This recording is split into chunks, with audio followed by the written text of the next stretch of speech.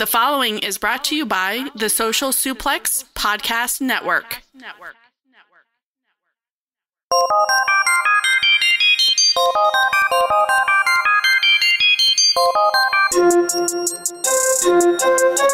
Don't you want to sound rich?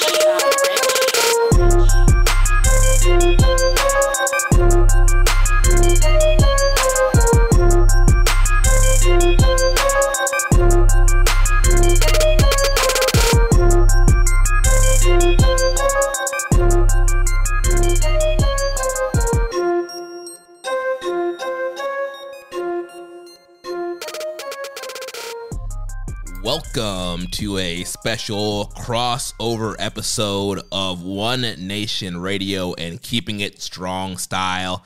Jeremy Donovan here with Rich Latta and James Boyd. Unfortunately, the young boy Josh Smith is sick, could not make the booking tonight. So I'll be holding it down for the Keeping It Strong Style. You know, it's like New Japan, the top stars dwindle every Forbidden Door. So you only got one, New Japan top star this evening. Is he? I didn't know Josh wasn't on here. Is he okay? Because I figured, he'd be a little healthier given all the rest he was catching up on last night. Yeah, I know. We all got a nice lecture last night about staying up, watching the pay-per-view, not getting enough sleep, and now. What about it now? All I can think is that this man is so anti-AEW. This man was like, absolutely the fuck not. I'm not. I'm not talking about this shit.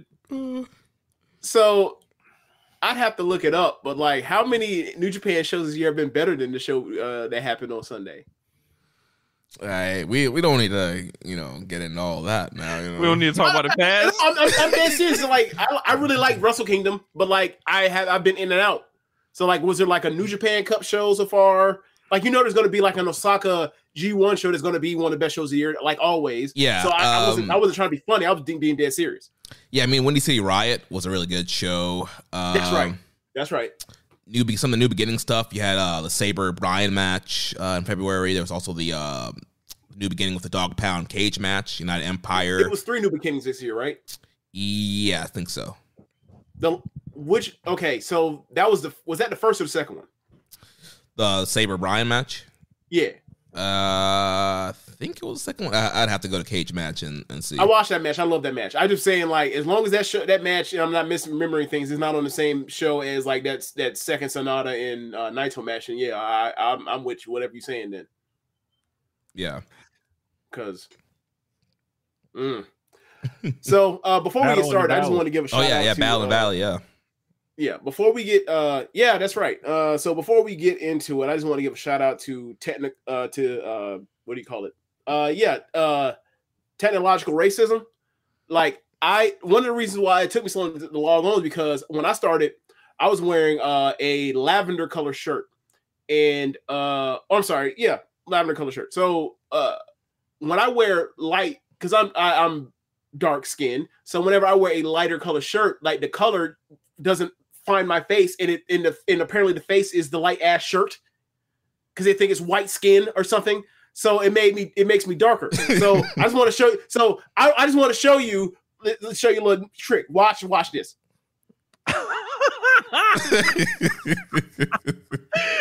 All of it. Now it's gone. Yep. Oh, it finds my face now. So shout out to technological racism. So that's all I wanted to say. We gotta set you up the lights, man. Yeah, it's not the lights because there's enough light on me right now. Magically, that's true. I wear a light ass shirt. Then all of a sudden they can't find me. So yeah.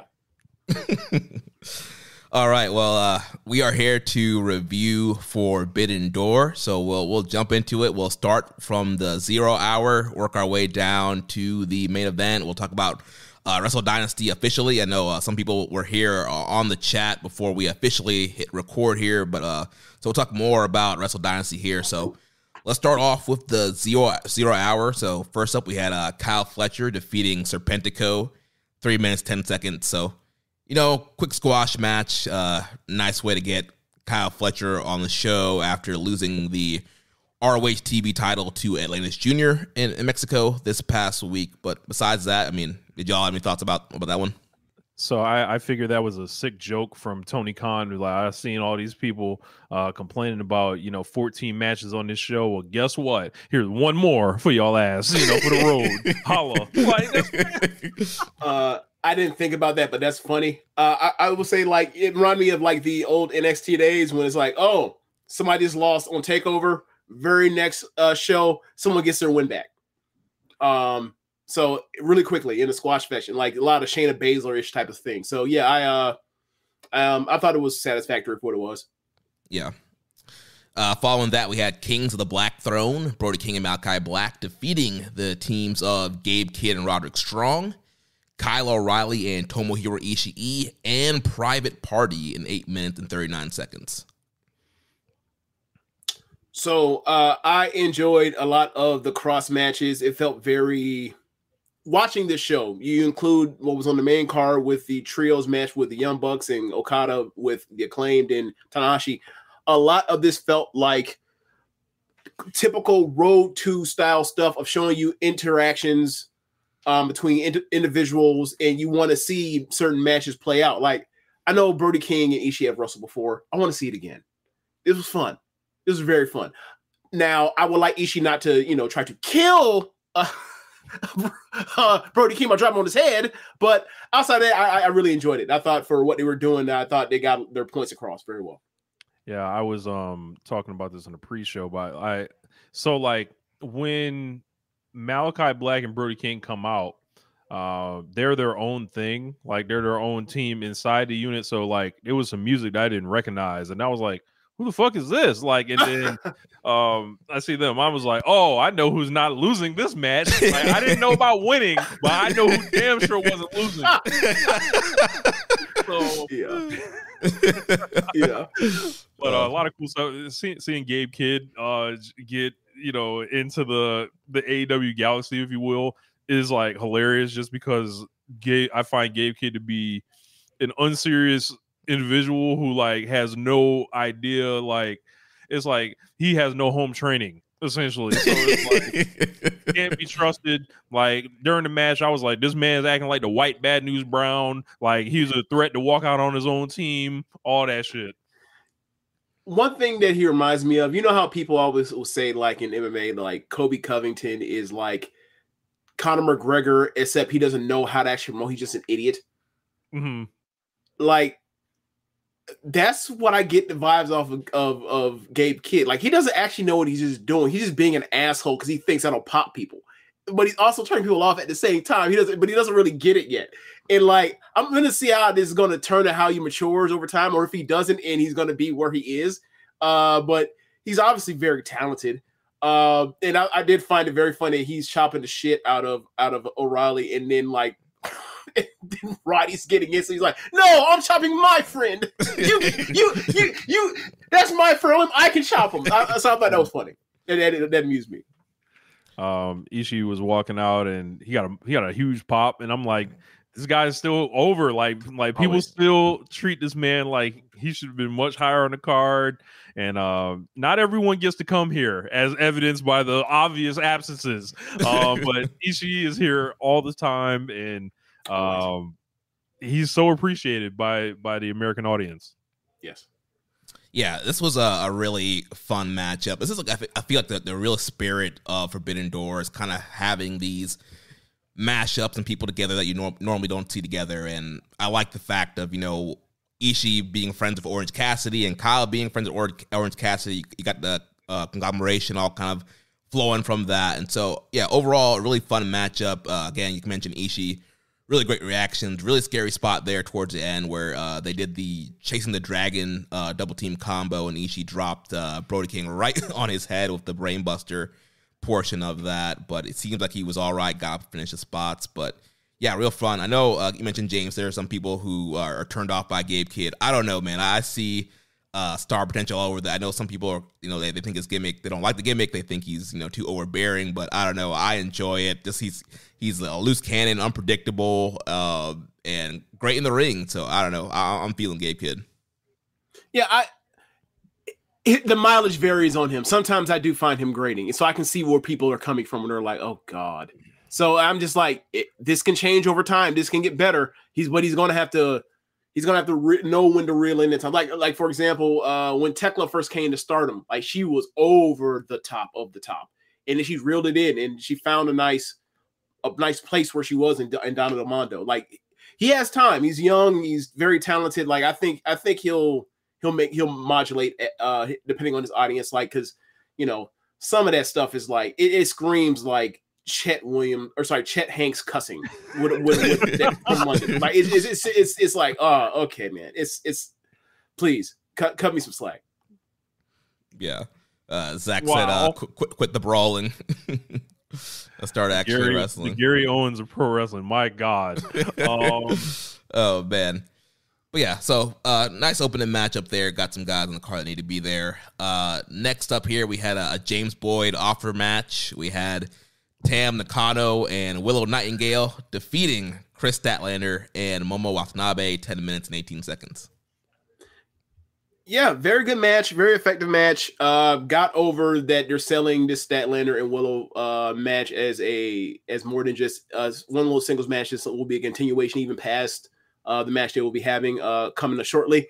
And I thought that Tam and Momo played well with their teammates, especially Tam and Willow. Momo with the B driver or Awful Waffle over here on Willow. I thought that was impressive. And like I thought that Tam did very well selling early and then building up, what she normally does when she wrestles, moving much bigger than her, which is like, I can't suplex this person. I'm going to get to I'm going to do my Hogan Andre thing and eventually get the big suplex. Did it twice, got the big, did it once, got the Twilight Dream suplex on Momo. I was hoping to see the Violet screwdriver, but I think that's a bit much for a pre-show match. Like you pull out the super finisher where you drop someone straight down at a 90-degree angle on their head. So I see why they went with that one, but it was still impressive nonetheless. Yeah, the styles kind of blended seamlessly here. I think the crowd may have been like less familiar with Tam and Momo, and I think they both did a good job to kind of show like what they bring to the table. I think the sequence where Willow and Momo got paired off at the end and they were just like making that shit sound off, I think that got over in the building. Yeah, obviously the big kicks and then the set of the pounce. Yeah, definitely. Yeah. So Startimer pins Startimer here. So like there's no like there's a it is real clean, and like I couldn't imagine people being angry with this, but somehow I imagine someone is somewhere. But I thought, as far as like the alignments, like you found the perfect person to kind of slot in to be Statlander's partner here with Momo. So like props to whoever put that together. Yes, props to whoever put that together. Now, speaking of Momo, it's like the same Momo Watanabe that I remember last time I was watching Stardom. So last time you checked was what? She was still in Queen's Quest, right? Well, yeah, I knew she had turned heel and like left and joined Oedo Tai, but the look change is very stark, isn't it? To go from like, looking how she looked to all of a sudden she has this almost like what's your boy's name from Noah? What doesn't matter, but like the super blonde out, almost like the Takayama hair, and then like the yellow contacts is like she almost looks jaundiced in a way. Like she looks fully evil. Yeah. It's definitely a transformation over these past few years that I have not enjoyed, because she's awesome and like she's over there. She's like Dookie at the end of Wire. Like she's out there with the trash man shooting heroin. I hate it. I hate it for her. I did not expect this when I started watching. I did not want this to be her life. This is where she is. I hate it. Yeah, not to mumble. I remember that when we were in New York 2019 for the Stardom show, it's different. Yeah. White belt champion. She was promoted as the future ace. And it didn't work the way the future didn't come in that way that we expected it. Like she's still awesome. Like she's still gonna, when she's in the Grand Prix, she still lights it up. But she's been in Oedo Tai, and Oedo Tai's been, it's had its moments. It's been better since Natsuko came back from her knee injury, but like, it's still, it's still, if it's not Momo or at the point before Starlight Kid left or got kicked out, exiled, it was just it's very mixed bag. And, when Natsuko's in there, you don't know what you're going to get. I will say she has been better since she came back about a year ago. Yeah. Nice little match. Yeah. We had a question here from Def Triangle 720. He says to ONR, what could be the benefits of having NJPW owning Stardom? Sorry, say again? He said, what's the benefits of having NJPW owning Stardom? So now it's official that New Japan. Yeah. I don't know. Maybe they'll get a better booker.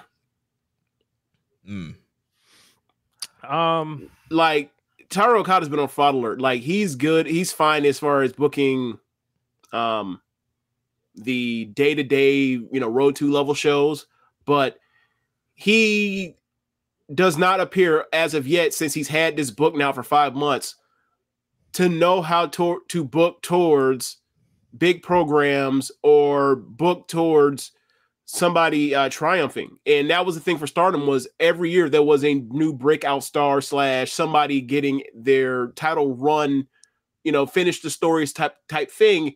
And it don't look like none of them are across the horizon. None of them are being set up. And then when some look like they're set up, they completely flip on you. And you're like, huh, what? And right now they're in the middle of booking tragedies. Like, Starlight Kid was in the middle of, being a successful wrestler in one of the 2 successful wrestlers in Oedo Tai, and they kicked her out of group, and now she's searching to find a unit still. They just broke up Oedo Tai just beat Queen's Quest and just basically disbanded the whole group, split them up like the Lions in the Voltron, and kept Kamatani with the namesake, and everybody else is out. That's a tragedy. I don't enjoy watching tragedies without anything on the back end to make up for the fact that we had endured these tragedies. So it's been a weird few months. Also, they were setting up a Natsupoi and Ano white belt match, and then they had Mika Owada, who never wins anything anywhere in any other judge promotion, win the fucking white belt off of Ano, and it's like, okay, so that match that you teased for months, then literally had Ano cut a promo after one of her most recent defenses saying, I need you to wait a little bit longer, which is like, we're going to wait and set this up for a big match because we have this long history as frenemies before Stardom and also in Stardom and also in Cosmic Angels now to get to this particular semi-main event level match for some big show down the line post the Grand Prix. It's up in smoke now because they just gave the belt to someone in Sendai Girls who never wins a goddamn thing that matters. And it's like, what is happening here? It's been really strange what they've been setting up. Like the only real consistent thing they have going for them right now is like they always have solid defenses, always have solid champions. But like Mayu's IWGP Women's title run, like that's been the saving grace of like this is still the stellar Stardom from when I started watching all the way through. And, the rest is like, it looks like they're setting up these things, but then they're like, okay, so it's not getting paid off. All right. So now it's been frustrating that way.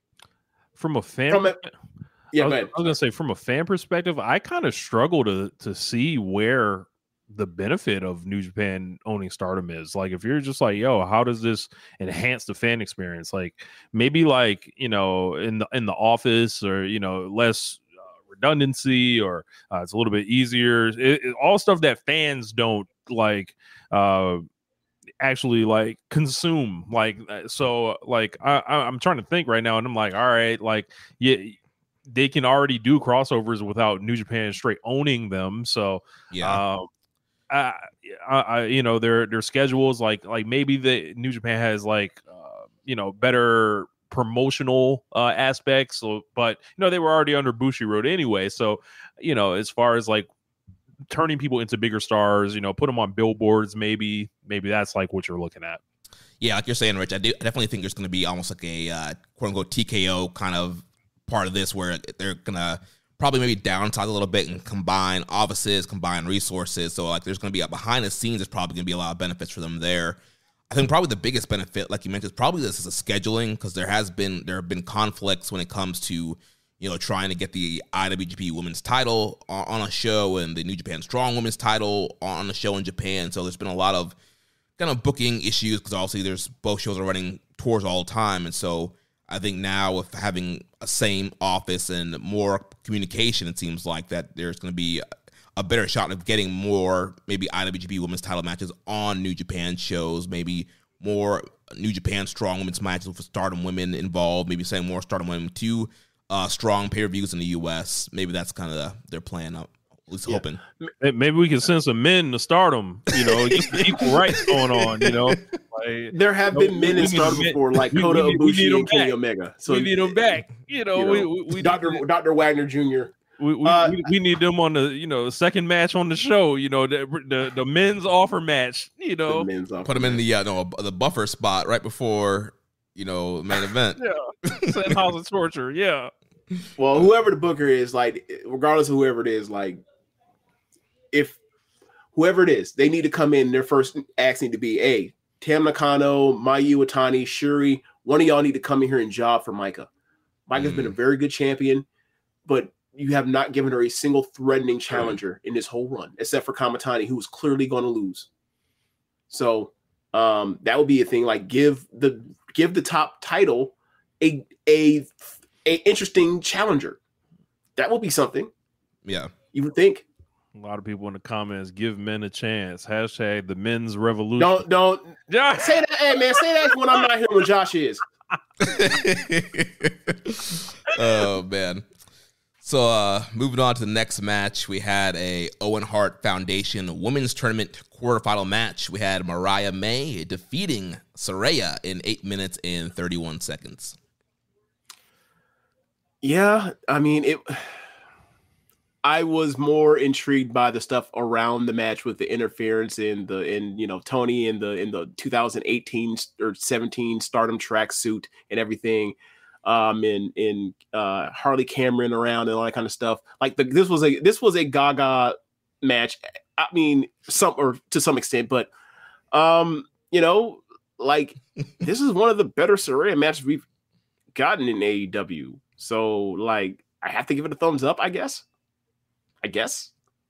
Not 2 thumbs up, but a good one. Like, yay, it didn't suck. It wasn't awful.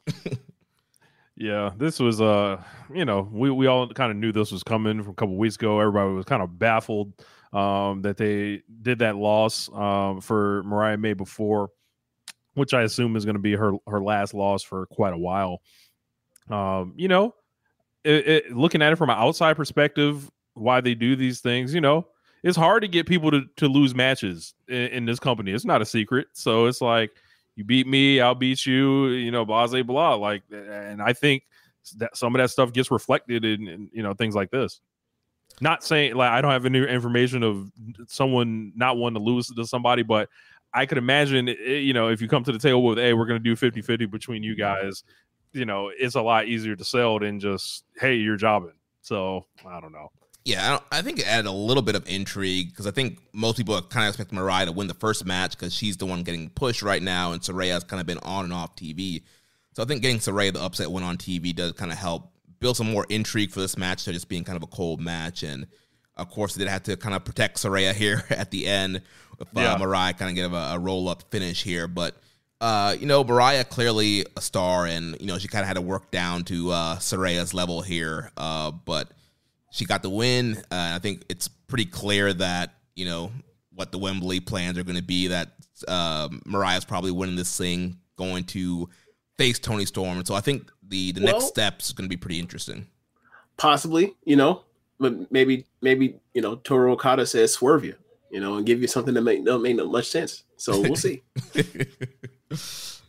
So then the main event of the 0 hour, we had some good old RLPW Mystico and the Lucha Brothers. They defeat Los Ingobernables de Japón, Hiromu Titan, and Yota Tsuji in 12 minutes and 1 second. Man, as a someone that is very adept in assessing RLPW, yeah, man, this is it ain't never once not got over. So more people should try it, honestly. Lots of Lucha Libre. It was very cool to see the Mr. Bros, I guess we can call them that. All the masks, man. I just think about all the money that could have been made with all the masks. Like, can you sell the triple mask of all those guys? Knowing AEW, they completely whiffed on that. But yeah, as far as like, I was looking for a little bit more from Yota Tsuji. I think if you're somebody that is kind of looking like, okay, who's this guy? Like, I don't think you got half of what he could do. So hopefully he gets another opportunity to come through. But I thought this thing was really cool. I thought Hiromu was excellent, unintentional comedy god, and Ray Phoenix just, bro, when I see Ray Phoenix, I'm like, tell me this guy isn't the greatest luchador ever. Like, he's so great. Like and just the way that he and his brother are marketed, I think they're like these, I don't know, like, it's like, all right, man, yeah, we know they're awesome. Like that's almost to the extent of it, but it's like, hey, man, I think we need to focus on, like, we need to start preserving these guys and pushing them. And I've done this rant before on One Nation Radio. Like, we need to, like, start referring to these guys as legends, like, knowing what they've done in their careers and shit like that. It's like, I like, Phoenix is another level. Like, he just is. Yeah, Pentagon and Phoenix are great. I think it's kind of crazy that they have not main evented a pay-per-view in some shape or form, whether it be some kind of big tag match or a big singles match. I mean, Pentagon is super charismatic. I think that at the right timing, the right push, I feel like he could definitely be an AEW World Champion contender. And I don't know why the booking kind of hasn't really gone that way since he's been there. But yeah, obviously super talented. Yeah, very cool seeing them team up with Mystico here. And yeah, I know a lot of people were in a group chat kind of mentioning that they want to see more from Tsuji. And Tsuji's incredible. And this obviously wasn't, I don't think, the Tsuji showcase here. And he has a G1 coming up, and I'm sure he probably wanted to protect himself coming up for that. But if you haven't seen Tsuji, I definitely recommend go and watch the stuff. He had a great New Japan Cup final match with Hiroki Goto. He had watched his debut match against Sonata. That was great. He's had a lot of really great showings the past year since he's debuted on the quote-unquote main roster of New Japan. He's definitely going to be a guy to watch out. He's my favorite in the B block right now to be in one of those top 3 spots advancing. Hey, night 1, him and Takeshita. Yeah, that's going to be awesome. Yeah, So obviously, I'm in agreement with, like, the level of wrestlers that Pentagon and Phoenix are as singles or as trios or as tags. I just think they need a storyline put behind them as a rallying for people to rally behind, because they're in that situation like Nick Jackson, where it's like, yeah, we'll love to see them have a singles match, but we know what the outcome is. If they're in a singles match, they're going to lose. If somebody that's they're not in a tag feud with. So I think that's a issue they're going to have, and a hurdle they're going to have to overcome, and to get a groundswell of support to kind of reignite those fires. People, wanting to see them at a higher level than their position they already currently are. I think they're emeritus status in AEW, plug and play. They're always going to be over. They're always going to have the crowd into them, whatever they do. So from that perspective, they are AEW legends. It's kind of hard right now at this time with the level of talent they have at the top, and also on the injury, on disabled list, whatever, if you will, like, to be like, yeah, I need to push Phoenix or Penta right now, this very second, when it's like, okay, well, like, is Okada incoming? I'm sorry, is Omega incoming? So it's one of those things. Like, I think at a time right now with no Adam Cole, no Omega, yeah, they should be, put into, like, the singles divisions or put back into the tag division, whatever else. But maybe, with the Young Bucks being the tag champions, is that really the best thing to do? Another addition to their feud, to the legendary rivalry? I don't know. But I think I feel that they should always be in some contention for some type of gold, because that's the level of wrestlers they are. And as you mentioned, Penta is one of the most charismatic wrestlers ever, and Ray Phoenix ain't all that far behind. So yeah, they just got too much talent. They just got too much talent for their own good, and this is how you end up with hey, Jay White wasn't on the show at all. FTR wasn't on the show at all. Those are some great fucking wrestlers. That's the murderer's row you got to do it to get on a show like this, a joint show at that too. So yeah, you're going to end up with very talented people on pre-shows or not at home or at home. So yeah. Yeah. We had a question from Rambo and Slam Pig. It says, do you expect to see appearances from the Lucha Brothers in Japan, or was the multi-man Forbidden Door more of a one-off kind of thing? The rumors are that they've been rumored to be coming into Japan. Pentagon mentioned in that interview a couple weeks ago that he's been not working AAA to do something that he's wanted to do for a while. So right now it seems like all signs are World Tag League for Lucha Bros. I'd love it to give me a incentive to actually watch World Tag League for the first time ever. And also there was post-match smoke between Penta and Tsuji. So I would like to see and also the way I'm not gonna sugarcoat it. The way that they hold Hiromu he was little bro, there's got to be something to that, and because that seemed strategic, and Hiromu was down to do it too. So it has to be something up. Yeah, we could probably see that feud continuing in Mexico and Japan. But yeah, getting them in World Tag League would be great. Tsuji was in World Tag League last year with Xander Khan Jr., so maybe we can extend that feud there with that tag team. But really hoping, we do see, come November, that Lucha Bros are one of the teams announced for the tag league. Yeah, absolutely. Because you think it's November's that's Continental Classic time. They don't have to be think of what could possibly be the end of the year for what could be the super loaded Continental Classic. They won't be needed necessarily because they weren't in it last year. And you think about it should be more loaded this year with Hangman coming back, Omega coming back, Adam Cole potentially being back. I wouldn't put Adam Cole in there, but there's an option to put him in there. MJF going to duck out of that thing, but sure.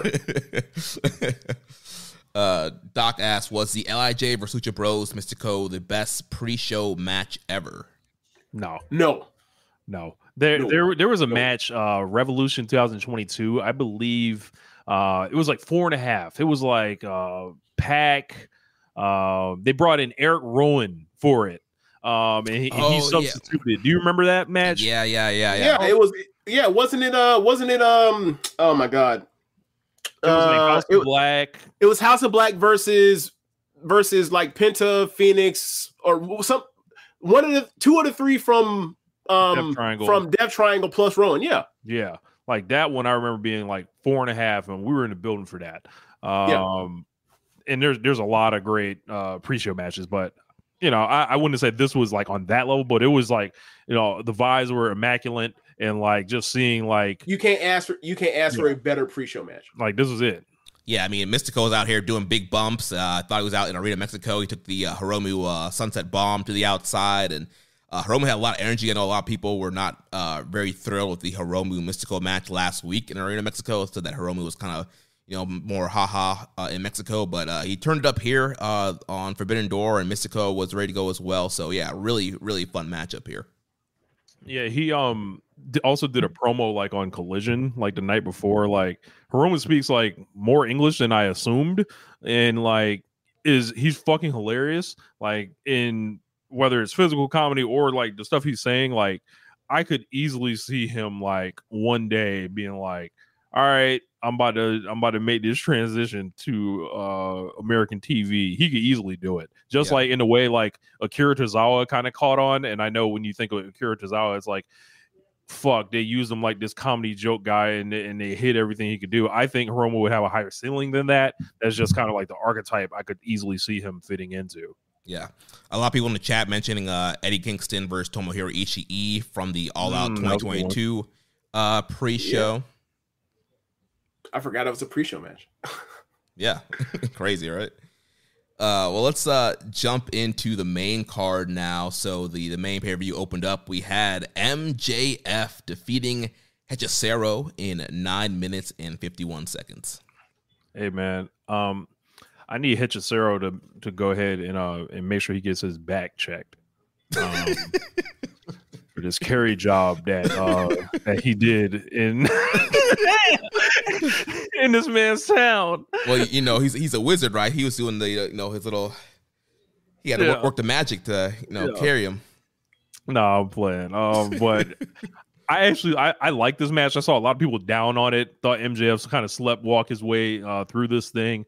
I thought it was fine. I think it was better than the Tanahashi match last year. But Hechicero is just like incredible. Like I want to watch this guy wrestle like all the time. He's like, it's like he's a rough rider and he'll just fuck you up in just creative, innovative ways. And like he hits hard as hell. And he's like, I don't know. Like I didn't watch much of Lucha Underground, right? But I feel like he's like a guy that they pull out like. Or like he could have been a Mortal Kombat character. It's like, yeah, by the way, he's like a sub boss before you fight Shane Tsung. You gotta fight this dude that's hidden in the temple that plays with fire and shit. You gotta beat Hechicero before you fight Shane Tsung. Well, I mean, he is kind of dressed like in an archetypical way to like the Executioner. So I see what you mean. Like he does like a Mortal Kombat character / dungeon sex. So yeah. Glory versus Destiny and Kanemaru. Yeah, that was also a great pre-show match. Yeah. Wasn't there a Bask in Our Glory Swerve in Our Glory versus Bishamon match on the pre-show of Forbidden Door for first Forbidden Door? No, that was the match. The Destiny and Kanemaru match was. Oh yeah, that's right. Okay. Bishamon faced somebody else. I forgot who Bishamon faced on that show. Okay. But Hechicero was awesome here. He's just so fluid in the ring, and like he just does stuff that you don't see all the time. And I love the whole hammerlock spin thing into a backbreaker, and just the way that he gets in and out of moves and holes. It's really captivating. I thought that this showed that like this was a match that MJF had to win, but this was to showcase Hechicero. And I thought that MJF did a very good job of doing his shtick to like show that like, I think I'm playing with this dude next thing you know, he's on his ass. And I thought that, they played to the crowd very well. Like when they did all that stuff at the beginning, so Hechicero can build up towards like he mocks the Fargo strut and then he does his fireball stuff and does the double middle fingers. I thought it was great. I thought this achieved what it was meant to do. Like I want to see Hechicero more and more and more, like on AEW.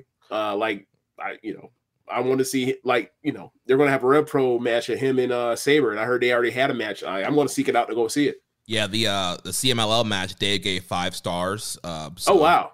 Yeah, okay. Rematch is going to be the day before All In for the Rev Pro anniversary show. Should be also another great matchup there. And it looks like MJF is like continuing with this new finish that he has with his Brainbuster. So like people are still like coming around to it to try to, he's still trying to establish it. Like it, he did it against Roosh a couple weeks ago. Yep. Everyone kind of like, oh, that was different. And then he laid out Adam Cole with it when he showed back up. Yeah. Yeah. So I expect that to be more over in time. Yeah. MJF also hit the Panama Sunrise before hitting the Brainbuster there. So kind of teasing. I don't want no references to Adam Cole. Ban these niggas from looking at each other. You are not allowed to. I barely want them in the same buildings. Yeah. But look, can we do a brand split for them niggas? Just them two. Separate shows. Oh my gosh. Like when Britt came out, I was like, damn, that means Adam Cole might be back there. Fuck. I can't. I don't want no mingling. I want all communication stripped away.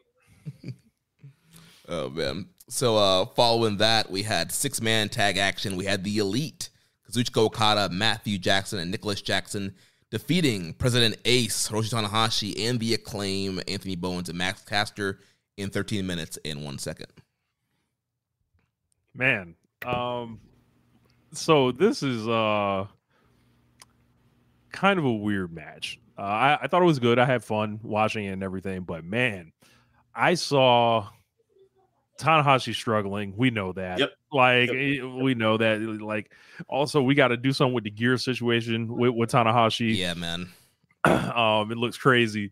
I feel like the elite has to tap back into a more dangerous side, especially going into Blood and Guts. And I don't know if being matched up with the Acclaimed is like why they are kind of, doing, the things they're doing right now. But they let Max Caster rap for all the weeks that they cut him off. And, he routinely worked the word bitch into his rhyme to play off Okada's bitch thing. Yeah. It was fine or whatever. But You saw he got his like Sleepy Joe Biden line, right? You slipped that in there, right? I did. You peeked there, right? I did. Look, that man know where he was at on Long He Island. knew where he was at, and you saw that mustache and that hair. Yeah.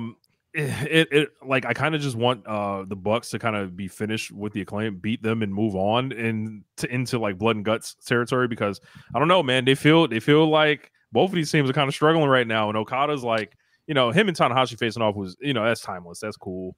Everything like that. But like, I don't think it got the reaction that, you would think it would get. Yeah. Young Bucks feel like they are doing their thing and they are taking it real easy until a certain amount of time. That's what it feels like. And I kind of want them to get to something interesting in their own right, and the same for Okada with the Continental Belt. Like they gotta have something big for them besides just like Blood and Guts in Wembley. I need something in between that or something interesting. Maybe it's an Adam Page thing, but like it needs to get here, because like they're just treading water. Similar to it's at a higher level in my opinion, but it's similar to the hi guys, I'm the learning tree. It's like, all right, bro, I need you to get to the fucking point now. Like, we get it now. Now get to whatever you're getting to. Yeah. Of course, the strongest man in the promotion had to come out after the match. Bill Firearm had to run off Kazuchika Okada. Forever protected the 62-year-old wonder, tougher than Brock Lesnar, tougher than leather. Yeah. That sucked. Yeah. Tanahashi, yeah, the ace is one down. He needs to go to get some stem cell. He needs to get some of that gas from Billy Gunn, because some of Germany. we gotta get Tanahashi an ass. He missing an ass. Like he moves kind of creaky in the knees and everything, and then like the pants keep falling down. I was like, bro, that's because you ain't like where are your glutes, sir? I need you to like, he was in a Max Caster, and it's like, bro, one person they lift lower body every other day. The other one look like I ain't got the knees to do it, bro. I wish I could, but I can't. He either needs some smaller pants or he need to get in the gym and work on something. Because I'm like, damn, Tana, because like everything he does, it looks creaky at points, except for like when he's in contact with somebody. Hey, like, man, when he has to move or anything, it looks creaky. Tanahashi, and it gets more and more noticeable as the years pass. He need to pull them shits up like Hechicero, or he need. But that's the thing, though. Hechicero got the pants, and then he got like the almost like the what's the joint of suits? What are they called? I know what you're talking about. It's like the third. I don't know the name of it. It's different colors. It starts with a B. Bayonet's not the word, because bayonet's with a gun.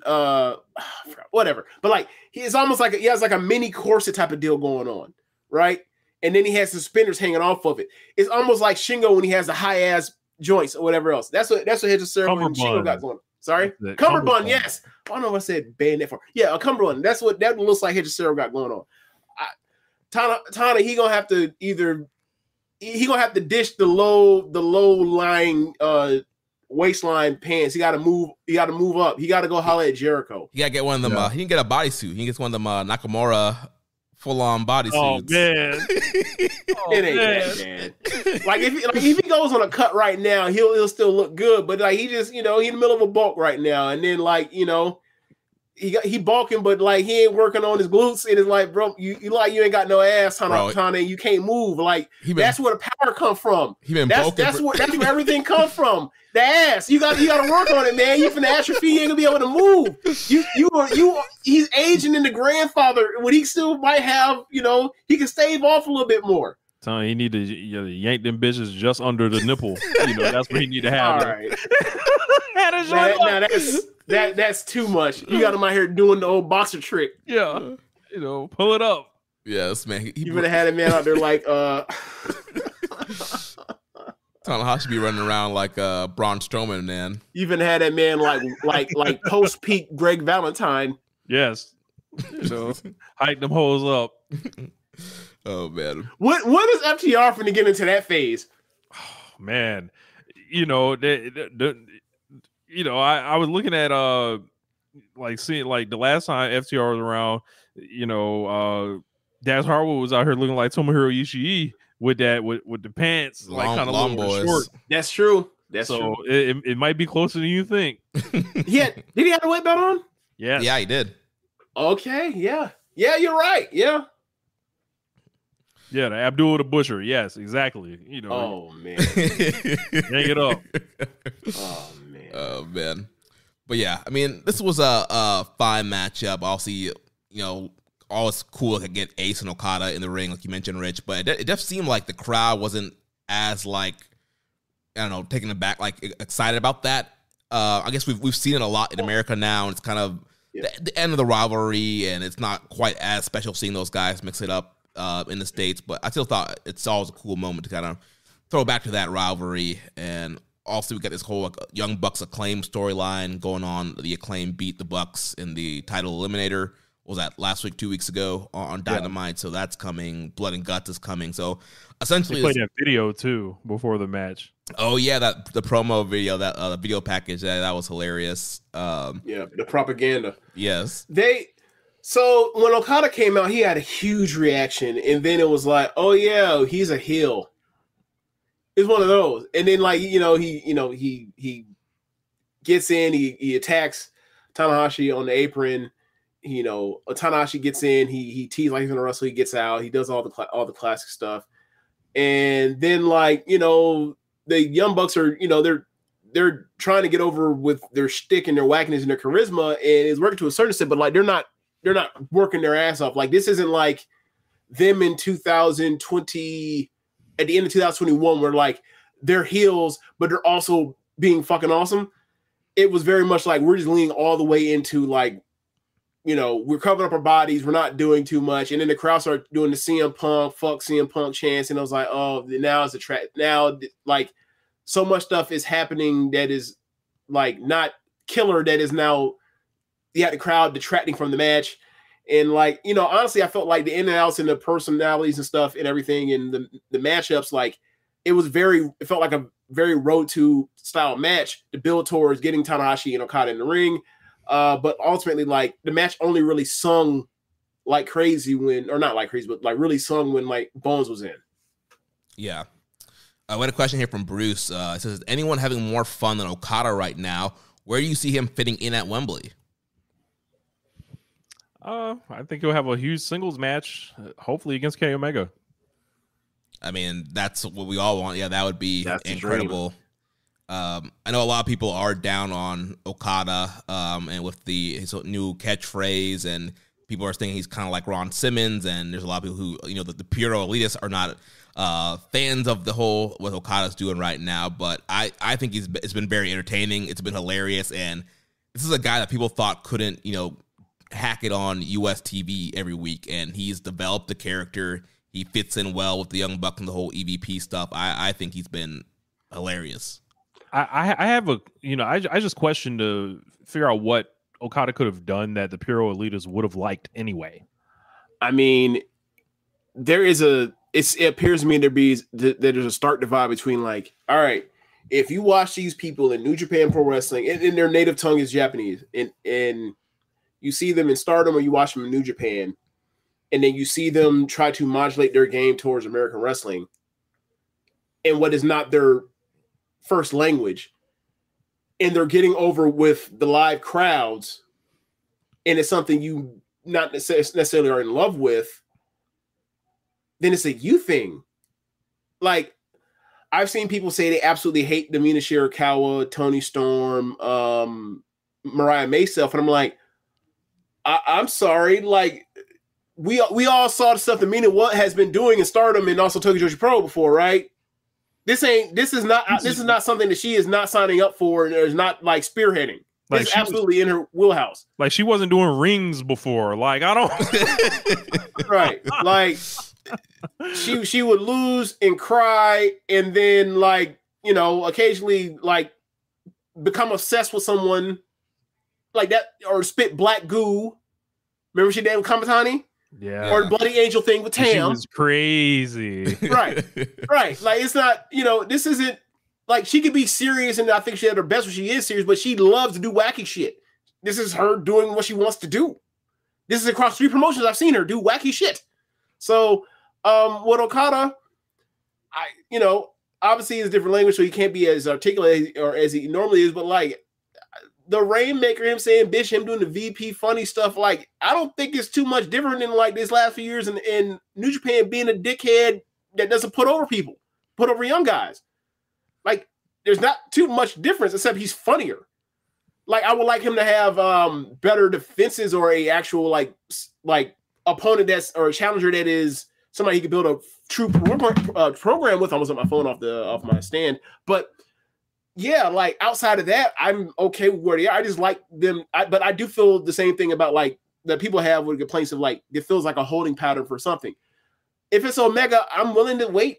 If it's not, hopefully it's something else great. Yeah. But yeah, an Omega match at Wembley would be awesome. I mean, there's a lot of good stuff they could do, but yeah, I think people are kind of waiting for what's next. But also, like you mentioned, James, this was definitely a big like almost a road to blood and guts kind of matchup here. But I think everybody did their job well. Fine matchup, like, and Rich, me mentioning, we had Billy Gunn, the top star of the promotion, come out, run off the Elite. Bill Firearm don't fuck around, you know. Yeah. we didn't mention Daddy Ace, did we? Oh yeah, Scissor Ace. Scissor me, Daddy Ace. Daddy Ace. Yeah, Bowen said that. Yep, sure. Oh man, hilarious.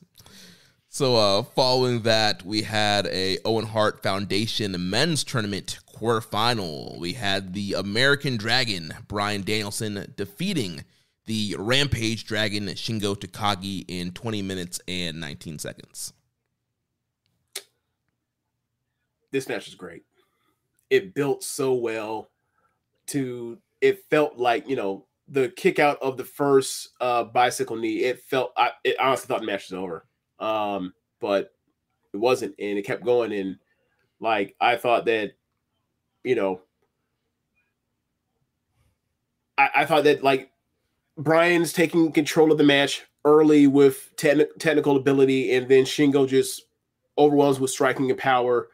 And then it's up to Danielson to fight from underneath with the nerve damage from the neck and shoulder and all that kind of stuff from the 2014 injury with Orton, to fight back. And then, like, he has match won, and like, I just thought it was great. It was great. I thought the styles matched together. I thought the Shingo played great as a heel. I thought it was great. I think probably 4.5. Shingo as a heel was like the most interesting part of this thing for me, because he was doing all that stuff, and middle fingers. He's doing. I was like, this guy's a fucking genius. Like, I was like, this is proof that great wrestlers will be great anywhere if you let them. Like, right. And are you saying now that you wanted to see Kabashi back in the day actually work heel like you thought he was going to have to?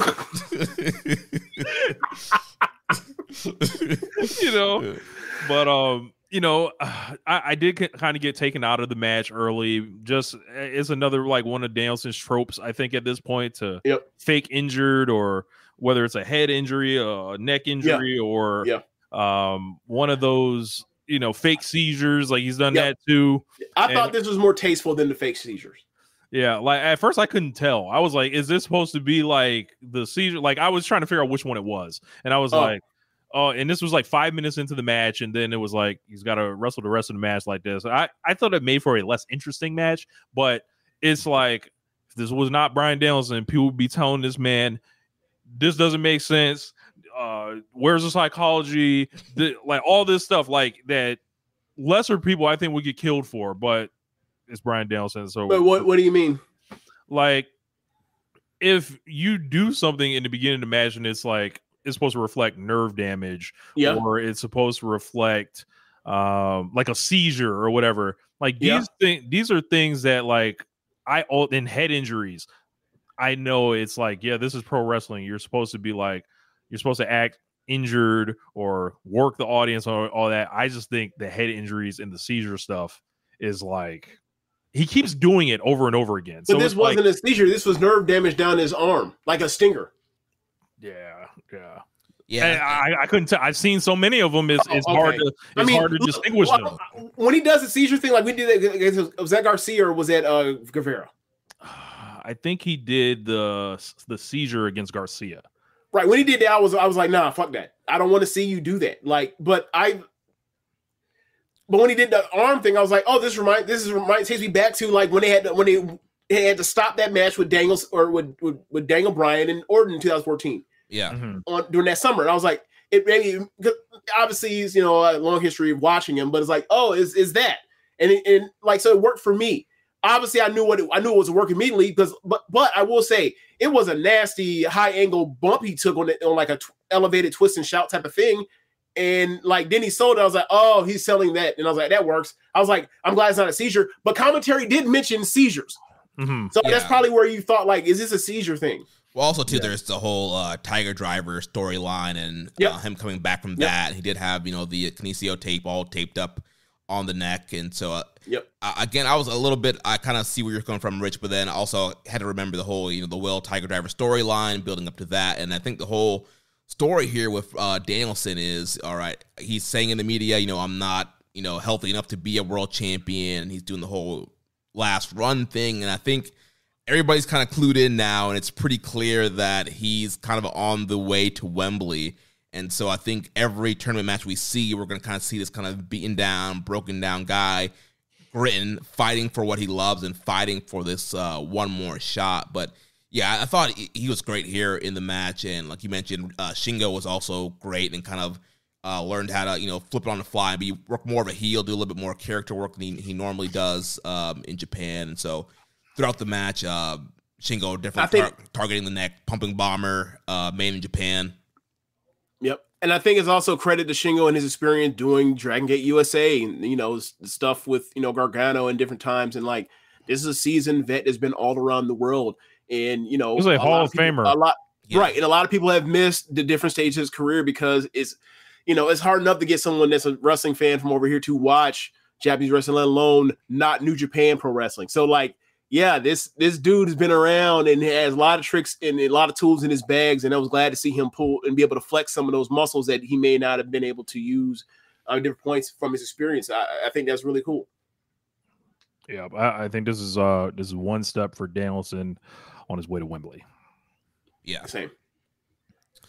So then, following that match, we had the AEW Women's World Title match. Timeless Toni Storm defeats Mina Shirakawa in 11 minutes and 42 seconds.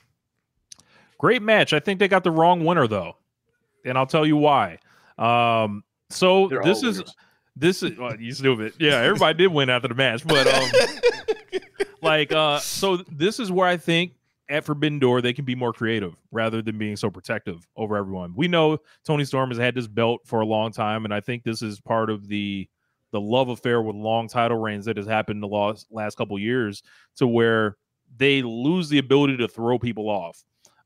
We saw Mariah May win in the pre-show. We see how that bracket's breaking. We see what it looks like. We can pretty much pencil in Mariah May. So I'm looking at it like, why assure everything before you have to? Like, if Mina, who was over, who came out, had a great match, had the crowd, people would have went for it. I'm pretty sure.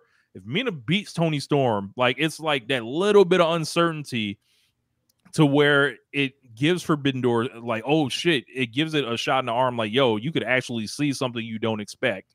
And then, she can win it back a month later. Like they got Blood and Guts coming. They can do that. And then you could even use it. Like I pitched a storyline to the guys earlier today. I was like, yo, just have like Mina win, Toni Storm snap again. And then like she like gets a rematch somehow, but she beats like Mina within like an inch of her life, damn near. And it's like a darker, angrier, like vicious Toni Storm. Like, and it's like that shit I was doing before was almost like for play or whatever. But then it's like now Mariah has to avenge Mina and go for the belt or whatever. And then like you bought yourself another month or so before you have to like essentially give it all away.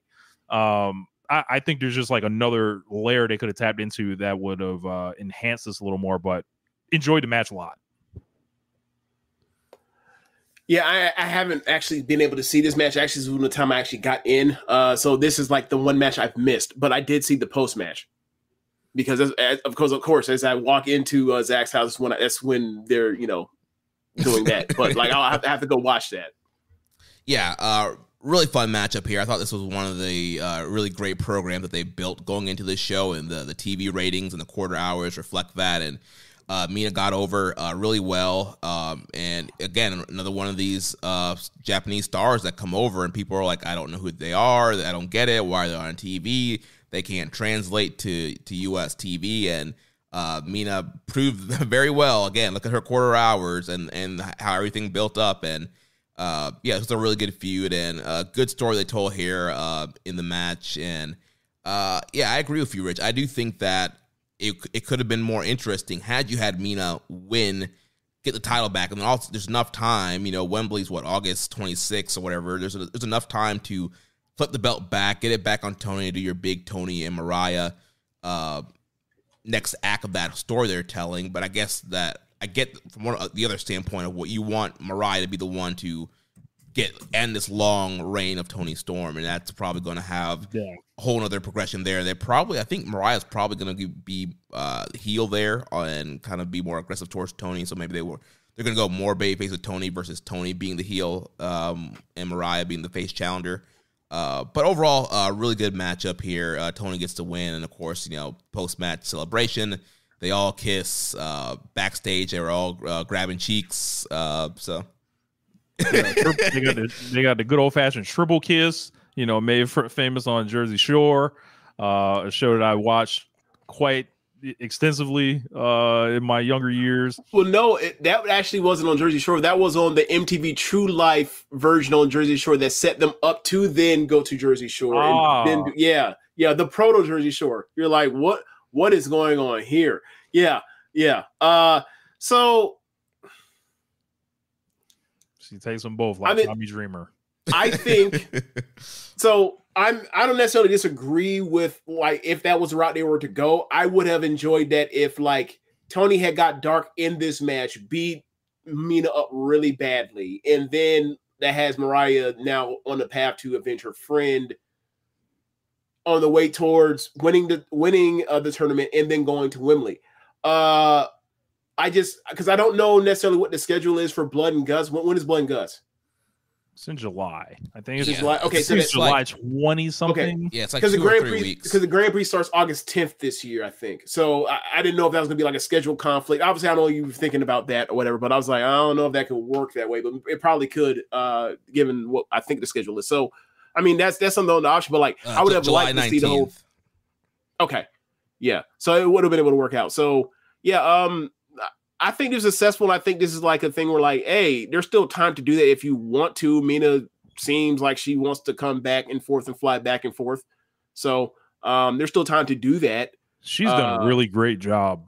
Yeah, I think so. Yeah, I think that should bring her back. Should be, continue a part of the story. Also, they're a part of a faction now. But again, I think the whole story of Mariah winning the belt from Toni. Maybe you have Mina in the middle between Toni and Mariah. There's a lot of ways you can spin this thing. Yeah.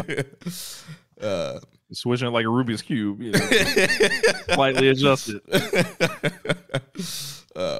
Any other thoughts on this matchup before we move on? Nah. No, I thought it was excellent sapphic entertainment. I can't wait to hear the Tunnel Talk review of this match. Yeah, that's gonna be great. You got the hose lead. We'll have to get her some ice. Oh man. The next match we had Zack Sabre Jr. defeating Orange Bullocks in 16 minutes and 22 seconds. I had trouble getting into this one at first, but eventually they got me. But yeah, it just took them a minute. I don't know why. I don't know what was missing from the last match that they had, but it just felt like it took a while for them to get into gear. But what are y'all thoughts on it? Hey, Pirolitas, New Japan guy beats the AEW guy. You guys see what happened? Did you see this? Is this okay? But he's not Japanese rich, so they're still going to be mad. Okay. Okay. New Japan guy beats AEW guy. Nothing. Nah. This was cool. I was, Zack Sabre doesn't excite me, to traditionally or anything, but Orange Cassidy's great, man. He can wrestle anyone, and this is another example of his value, of him being able to go in there and match anybody's style. He can lose, he'll still be over. He's an institution at this point, and I think as the years have gone on, Sabre is going to find himself in higher positions on these shows and within New Japan. So it's like you kind of have to like show deference to that. Like I don't see him as the type that is kind of on the radar for AEW, but you never know. But it was good, especially the closing sequence. Yeah, I thought it was a really fun matchup. Also too, it did start off slow, and I feel like the pacing of this card was just a little bit weird. And it's funny, I was listening back to our Forbidden Door review of last year before we started recording, and we were also talking about the kind of the pacing and the whole like buffer match kind of thing of like a hot match and then kind of cool down. And I think that sometimes that kind of hurts these cards and kind of the flow of these cards. And I feel like obviously I think the people were also kind of a little bit more emotionally invested in the whole like Mina and Toni Storm match. There's a lot of kind of fan engagement there. And then now it's like, all right, another reset into like a more serious like technical wrestling match. And I think that might have probably made a slow start there, but eventually they picked it up and it's great stuff. And I think, Zach has been having a really great year. He had the Danielson match earlier in the year, Hechicero match, and he's been kind of low-key just kind of killing it in New Japan, and he's probably one of their top in-ring workers right now, and he's a favorite to win G1 this year, and I think this is going to, again, elevate him to be one of those top New Japan guys that's going to represent in these kind of cross-promotion shows. And I think he's one of the top guys. I think he's definitely going to be one of those 3 spots advancing from the A block into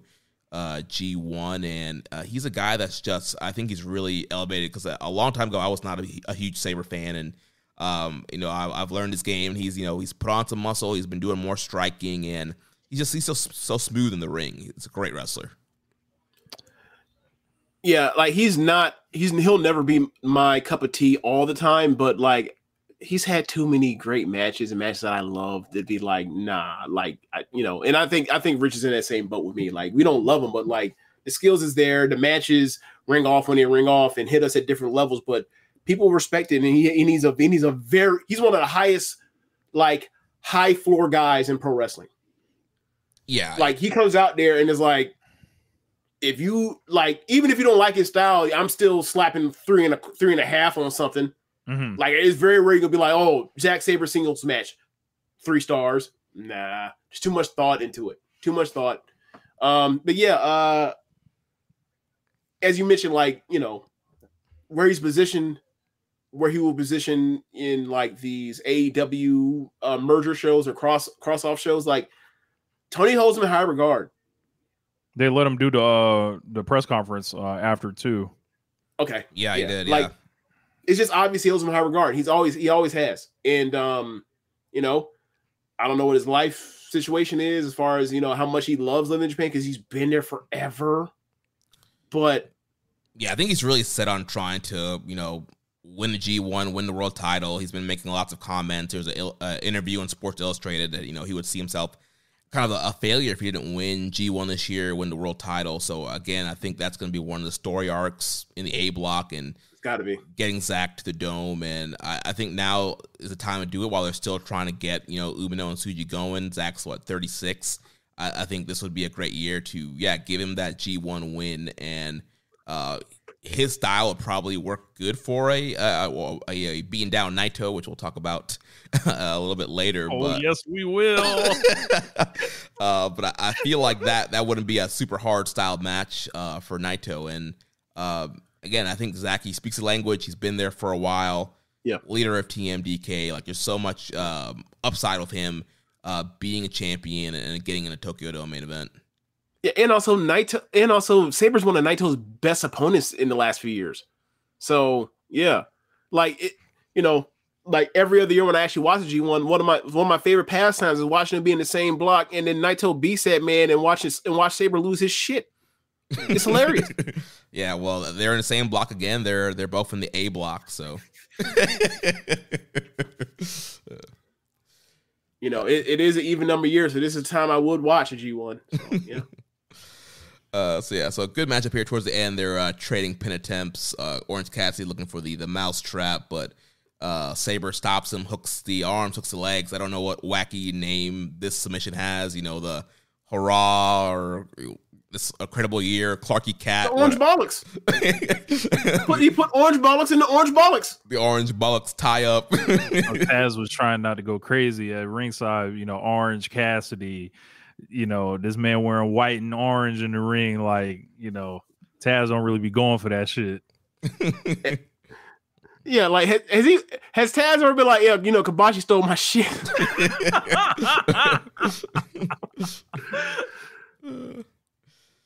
So, some good stuff there. Zach gets the win. And following that, we had another 6-man tag match. We had the team of Hook, Katsuyori Shibata, and Samoa Joe defeating the Learning Tree team of Big Bill and Chris Jericho, teaming up with the NJPW World TV Champion Jeff Cobb in 14 minutes and 2 seconds. Hi, guys.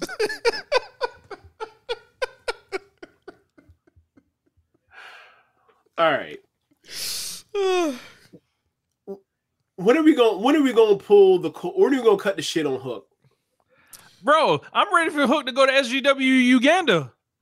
No. Obviously, me and you know, I was at, like, when he first came out, he was over. I was like, bro, I don't think there's nothing there. I don't think there's nothing there. And then I'm like, I got to suffer through it because the crowd's go wild for him because he eats chips and he has crazy hair and he has a hoodie and don't say shit. I'm like, this is fake Mystique. This is fake Mystique. And Dunstan, Dunstan let the show live. He said you had to be there for the amount of people that got up and left in this match. That don't surprise me. Like, this whole, like, we're at a point now because of the shit that happened with the dude that gave Jericho the stink when there aren't actual accusations or legitimate accusations or thrown at him, just hearsay. People have taken to it. It's caused confusion in his reactions. He's had to adjust, and now he's been on a down cycle for, like, now in year 2 of a down cycle, and now he's at the point where, like, now he's scraping the plate with with Hook, and, like, Hook ain't good. And, like, the thing in these matches is when it's Hook and it's Jericho is carrying Hook, but the crowd don't want to see Jericho, they want to see Jericho lose, so Jericho putting over somebody that the crowd is like they're dead for. Hook, look, Shibata came out loud or big pop, and then, like, Hook came out, it was dead. And I was like, oh, this is his home area, in the tri-state area. This is bad. Mm-hmm. This is bad, bro. And, like, these I don't know, these alliances with Hook. It's like, why does Hook want to hang out with these old men? Like, what sense does this make? Like, well, I mean, I will say this, like, I think that given that they showed a certain videos take backstage, I think Hook found some quality leadership in Samoa Joe. Is that a meta storyline? It's like, hey, Hook was out there watching CM Punk fold up the person he's been he just came out with a match at the back with, and then sat there and then let the shit happen, and Joe out there in action, trying to save his fucking Wembley match. So I don't know, man. I don't know. I had a revelation about Hook last night that I said to Jay. Hook with some young dudes. Say again? I had a revelation about Hook last night that I said to James when we were watching at Zach's house. I was like, there's a Shane McMahon kind of energy about Hook. Like, he did say that. Like, there's this like it's like, bro, you watch him, aside from when he throws suplex, he looks untrained. Yeah, he used to be like kind of bumbling around, throwing these like wild, like Shane McMahon clotheslines that Shane would like jump up and do, and it's just like he's throwing his body around like who was the wild ass wrestler out of the Von Erichs? The one that wrestled with no barefoot. Kevin Von Erich, I think. There's some Kevin Von Erich throw his body around with no care type of thing, but I don't mean it in an endearing way. It looks like, bro, you finna hurt yourself. Like when he threw that double axe handle off the top rope, it's like, how do you fall like that? What's happening? Yeah, I don't know, man. I don't know, man. He looks uncoordinated. Yeah. He looks uncoordinated. And like you mentioned, we were talking about last night, James. It's like they're trying to push him as this like super killer tough guy, but because he's Taz's son, right? But then he's in the ring with Jeff Cobb, Chris Jericho, and Big Bill, who all make him look like a fucking like junior, like make him like a middleweight. Right. It's like in the ring with heavyweights. You want us to believe he's this badass, like suplex throwing guy. It's like he's the smallest guy in the ring. Like the explosion is not there either. Right. And it's like it would be one thing if you're like Darby Allin and you are using your quicks to your advantage. No, he's not doing it that way. He doesn't look like he has incredible footwork and he can move on a dime. He's agile and all that kind of stuff. And he has all this incredible body control. He's not AJ Styles, right? And I'm not saying he has to be AJ Styles, but he also has to not look like he also has to look like more than just like a person that like did amateur wrestling that just is coming out here. It don't need it needs to look. John Juris is a better pro wrestler than Hook. Yes. John Juris, flat out, straight up. I've seen John Juris wrestle. I agree. Rich. I agree. Jeremy, when you watch John Juris wrestle, yes, John Juris was the man. Y'all go over to the GUW YouTube channel. It's still up. You can watch some classic John Juris action there. But yeah, it's just it's got to look. It needs to look more polished than that. Like this is a person that would be stuck in one of them 7 rings in hell if he was in WWE in the Performance Center. He would never get to the next. He would never move on to the next ring. Yeah. Crowd wanted to see Joe and Jeff Cobb. Yep. Sounded like. Yeah, I wanted to see if you can give him a tour of the islands. Shout out to the big niggas. You know that's. You know. And that's another thing. Like going back to that match they had between Jericho and Hook that didn't work out the last pay-per-view or 2 pay-per-views ago. Cameras one, because all run together on me. Like when Hook is throwing those suplexes on Jericho, it's like, bro, it looks like you can't lift him. Right. It looks like forget it. We all know it's cooperation, but it looks like it doesn't look like fluid hips popping. It looks like got him over. And luckily it didn't look like that this time, but it's like it reminds me of that when he's in the ring and he's in there with Cobb, who's bigger than Jericho, and the Bill that's bigger than Jericho. It's like I don't know what we're really doing here. He needs to find a tag team partner. Like one of the worst things of the whole CM Punk Wembley thing or whatever else was like he had found a person in Jack Perry to carry him and hide some of these limitations. And then he had to go off TV and he was stuck on his own. And they should have kept Jungle Hook going longer than they did. But, you know, if they felt like they owe Jack, because Jack is great in the ring. Yeah. So the Samoa Joe team here gets the win. Hook ends up hitting the Juice Effect on Chris Jericho, getting the win for the team. So clearly we're gonna get another FTW title match with Hook and Chris Jericho, maybe at the Blood and Guts Dynamite. I hope they don't drag this thing out to Wembley. Oh man! Look, if you're Chris Jericho, I think if you go to Wembley, don't you assume they're just going to take care of Jericho like at a higher level than that? I do. I'm still trying to figure out what the situation is with Minoru Suzuki and that whole tease from last Wednesday. Yeah, that's still out there. Like, was that a setup for a match in the future? Who knows? Because the video he said, "How about you face me at Forbidden Door for the FTW title?" Right. And so that's why everybody's like, "Oh, we're getting Jericho and Suzuki." And we all would have rather seen that match. Yeah, they would have had a way better match. Of course. They would have had a fucking brawl and they chopped shit at each other. Yeah. And then the whole, Jeff Cobb thing happened on Collision on Saturday. So I don't know what's going on. I mean, I guess Suzuki's not really a New Japan guy. He only worked like one New Japan show, and it was Windy City Riot this year. So I don't know what's going on with that, man. Right. But do what he wants. If my choice is Minoru Suzuki or Evil, give me Minoru Suzuki. Give me Minoru Suzuki in 10 years. I agree.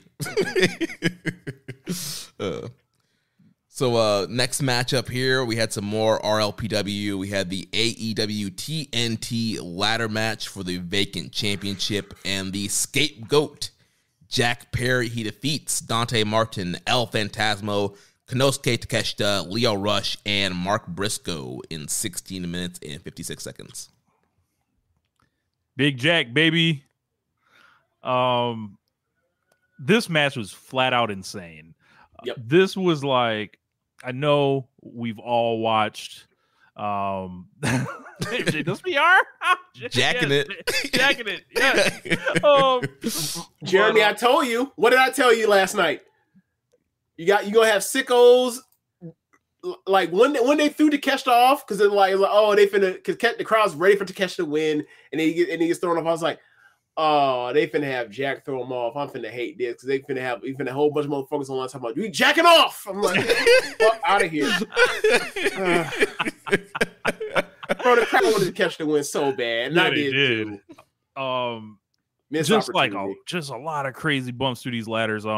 Maybe one of the single best table breaks I've ever seen with Takeshita and ELP. Oh my gosh, that Blue Thunder was absolutely nuts. That was crazy. I called it before it happened, and then it happened. I lost it. Yeah, I was so happy. I was delighted. Yeah, I think Takeshita do what I want. Same Rambones. You know, I've been down with Jack Perry from day one. So, Jack ends up getting a win. Good for him. You know, Takeshi's going to G1. I think people forgot that or didn't know.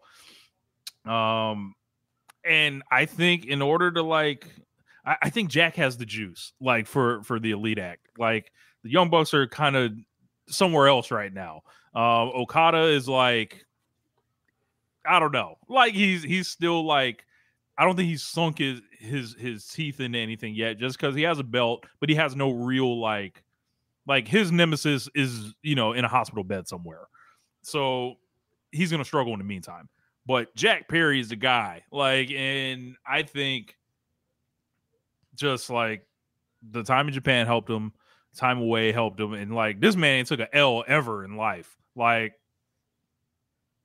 He just always comes back. No winning. You play the CM Punk stuff. He's a bigger star after. He's riding around, in the bus with Anna Jay, who's going viral, on World Star and shit like this. This man's getting his belt now. This guy is really it's hard to project exactly where he's going to go. But I can tell you where he's not going. As high as Darby, he's not going as high as Darby Allin whenever he comes back. Man, they're probably gonna have a great feud. That seems like it has to be a feud given what they did at the pay-per-view with that crazy all the stuff they did to each other. I would love that if that was a Wembley match or something, or All Out or whatever. Whenever Jack Perry has to walk into All Out with the championship in Chicago? Absolutely. Makes sense. Absolutely. Yeah. They're in Chicago this week. I would even keep him off the show this week. I'd build that shit up. Be like, Jack Perry returns home. Like it's just Chicago. That's hilarious. Oh my gosh. Yeah, I just he's deserving of the spot. He can be a great heel that faces guys and can be a what do you call it? He could be like oh my god, he could be a gatekeeper for that title. Like he sets up the next set of guys that are going to chase after the TNT title and set a standard for people to get it to. Like Dan Garcia was chasing after that belt. We thought it was going to be him and Cope. It didn't work. It could be Cope it could be Garcia in Perry. It could be him beating Darby, getting Darby to be like, I got something over him, and we can go, 2 years down the line and we face each other again, and we're going to be interlinked because of the pillar stuff. Like, there's plenty of people for him to face that he could have great matches with and fuse with. MJF. And I think sorry, MJF with the roles reversed. Sure, but I don't think right now. Maybe you think. I don't think MJF will want to have that feud with him right now. Probably maybe not. In a year. Yeah. Because he's calculating that way. He'd be like, nah, I don't want to. Like, it looks like I'm going towards Ospreay. Why would I go back? Yeah. It doesn't help me. Even though I say I do things to help myself, even though I end up feuding with. Anyway, so yeah, like, I think down the line that's something they can get back to, right? Like whenever Guevara comes off suspension, you got that there too. Like, but I think that he's at a level that certain people below him. Dante Martin, another example. Like there are plenty of guys for him to face in the babyface thing, and then he can bring interest to, and then like you can have the Elite and Okada like fuck with him with the EVP status stuff, right? Like there's plenty of stuff. They can always like do the one night only or short term like link back up with Christian and the patriarchy. They could always do that. Just for the nastiness of like, you know what? You were always right, Christian. Yeah, I'm supposed to look out for myself. You were right. You could have them, if the Elite break up or whatever else, you could have them be back together, and then you could have like Nick Wayne like be the one left out and he has to chase after, he's been, pushed aside for the original son. You can do all of that stuff. There's plenty of things to do with Jack Perry. Yeah, I think some of the hate this guy gets is like obviously it comes from deranged places and stuff like that. But like, if you remove all that, I feel like it's really easy to project this guy. Right, and also another thing was like the thing with him is like once the matches start, like that, the matches are too strong to deny. Like the character, the promo, the charisma level, or whatever else, that's all debatable. That dude is a big match performer. It's been proven now over a span of since 2019. Like, say what you want, the dude's results are pretty consistent. Yeah, Jack Perry's a man. This whole scapegoat run has been really good for him. Getting him linked up with the Elite's been good for him. And yeah, I think also this was the right call here to also continue the whole power struggle. The Elite, they're collecting all the gold. So also that's going to play in the blood and guts, play over this whole authority storyline. And I just want to touch on Konosuke real quick. Man, go ahead. He was great in this match. He got some great reactions. And I feel like his reactions are a sign that he has been miscast this whole time. Yep. Like Or is it that is working well, exactly how it's intended to be, to where we want him even more? Maybe, but it's like they're not going to break up the Callis thing and not have Callis and not have him be with Callis for now. Maybe that's down the line, but like, how much longer are we going to go down the line? Because like this dude, like he's obviously one of the elite wrestlers in the world. He's proven that for years now at this point, but like he's on TV and like he gets over in every fucking match he's ever in, and it's like they push the button. Exactly. You can push the button whenever because he's automatic, but it's also like they gotta find the right thing. Like similar to what we were talking about with Phoenix and Penta earlier, I was saying like they gotta find something for the crowd to rally behind besides just more than the bell rings and it's gonna be Fuego. Right, like yeah, but I mean, obviously that's enough for people like us. But like, you can build a groundswell of support around these dudes, given the level of talent and charisma they have in the ring. So like we'll see whatever happens. Like if he's gonna be the opposite of whatever happens with the Callis family breakup thing, sure. If you want to throw him in there to go opposite of Okada eventually, ding, ding, ding. Thank you. Dang, I love that. Yeah. Like the first time I ever saw Takeshita, my first thoughts was this is a slightly shorter version of Okada that does more power stuff. So yeah, I'm with it. Yeah, I feel like the babyface run he was on of like having the great matches and then losing, and then you wanted to finally see him like win a big one. Like I felt like there was something there, and I don't know. I just feel like the crowd. He always gravitates to the crowd, and I think there's a big play there of him as a babyface, and I just hate that the fact that he's being Kenny Omega twice, and there's been no real follow up from that. Like why didn't he get a world title shot after that? Why hasn't he been a champion after that? It just kind of feels like he's just been kind of treading water, a part of the whole Don Callis family, and then they brought Will in, so that kind of knocks him off of being the ace of that group. And so I don't know. He's super talented. I just want to see him in bigger positions. Also, he is going to be in the G1 this summer. He's in the B block, and him and Phantasmo are in the B block. So kind of setting himself up here in the ladder match. And also ELP will probably want some revenge after that Blue Thunder bomb through that table. But yeah, Konosuke was great here, and I'll see Jack Perry cut him off, grab the belt, gets the win here. And so, Jack Perry. Maybe Takeshita can help save New Japan by winning the G1 and headline the Dome. I wouldn't mind. Naito. Like when we first got that a couple years ago, we got that Naito and Ospreay semifinal. Like it was like I ain't seen Naito try this hard in years. Like you give Naito some new blood, he'll try. Maybe. Well, you give Shota Umino main event caliber new blood. People that are already is automatic. I guess that's a better way to say it. Yeah. Look, a DDT man coming for the Dome. Like, all right.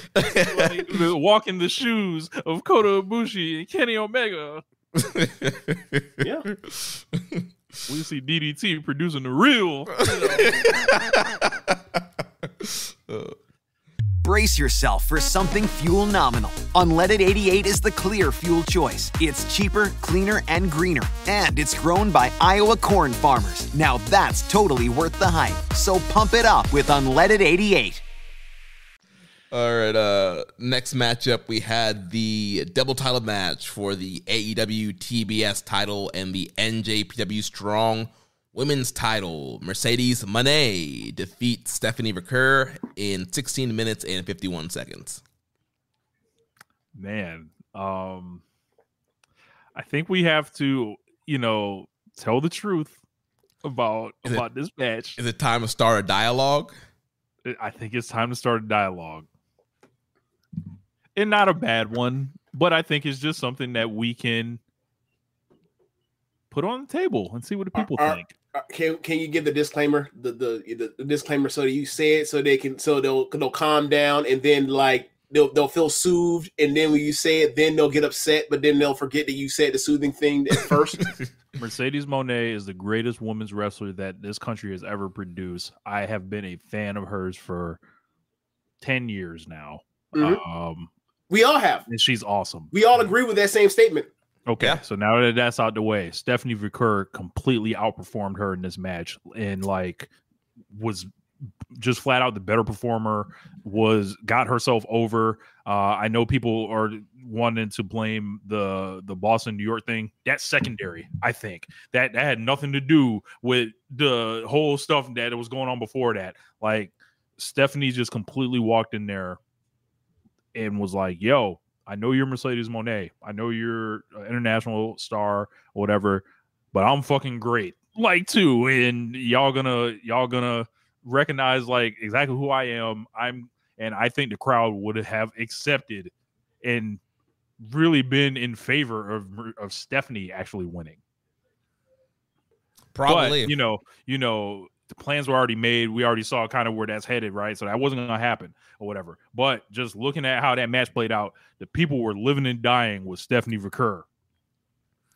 Yeah, Stephanie absolutely killed it in this match. I mean, this goes back to the first New Japan Strong Women's match they had during the tournament for the title back at Resurgence last year. And that was the first time a lot of people saw Stephanie Baker, because also, CMLL, people don't really tune into CMLL like that. It's a little bit harder to watch. And so that was the first time a Western audience got a lot of eyes on Stephanie Baker and thought she was really good in that match. She did great on that New Japan show there. And yeah, this night she came out and she just was the better worker. And she just outshined Mercedes here. And she flipped the crowd because when Mercedes came out, obviously there was the big CEO chants, people in the crowd, doing the money dance, but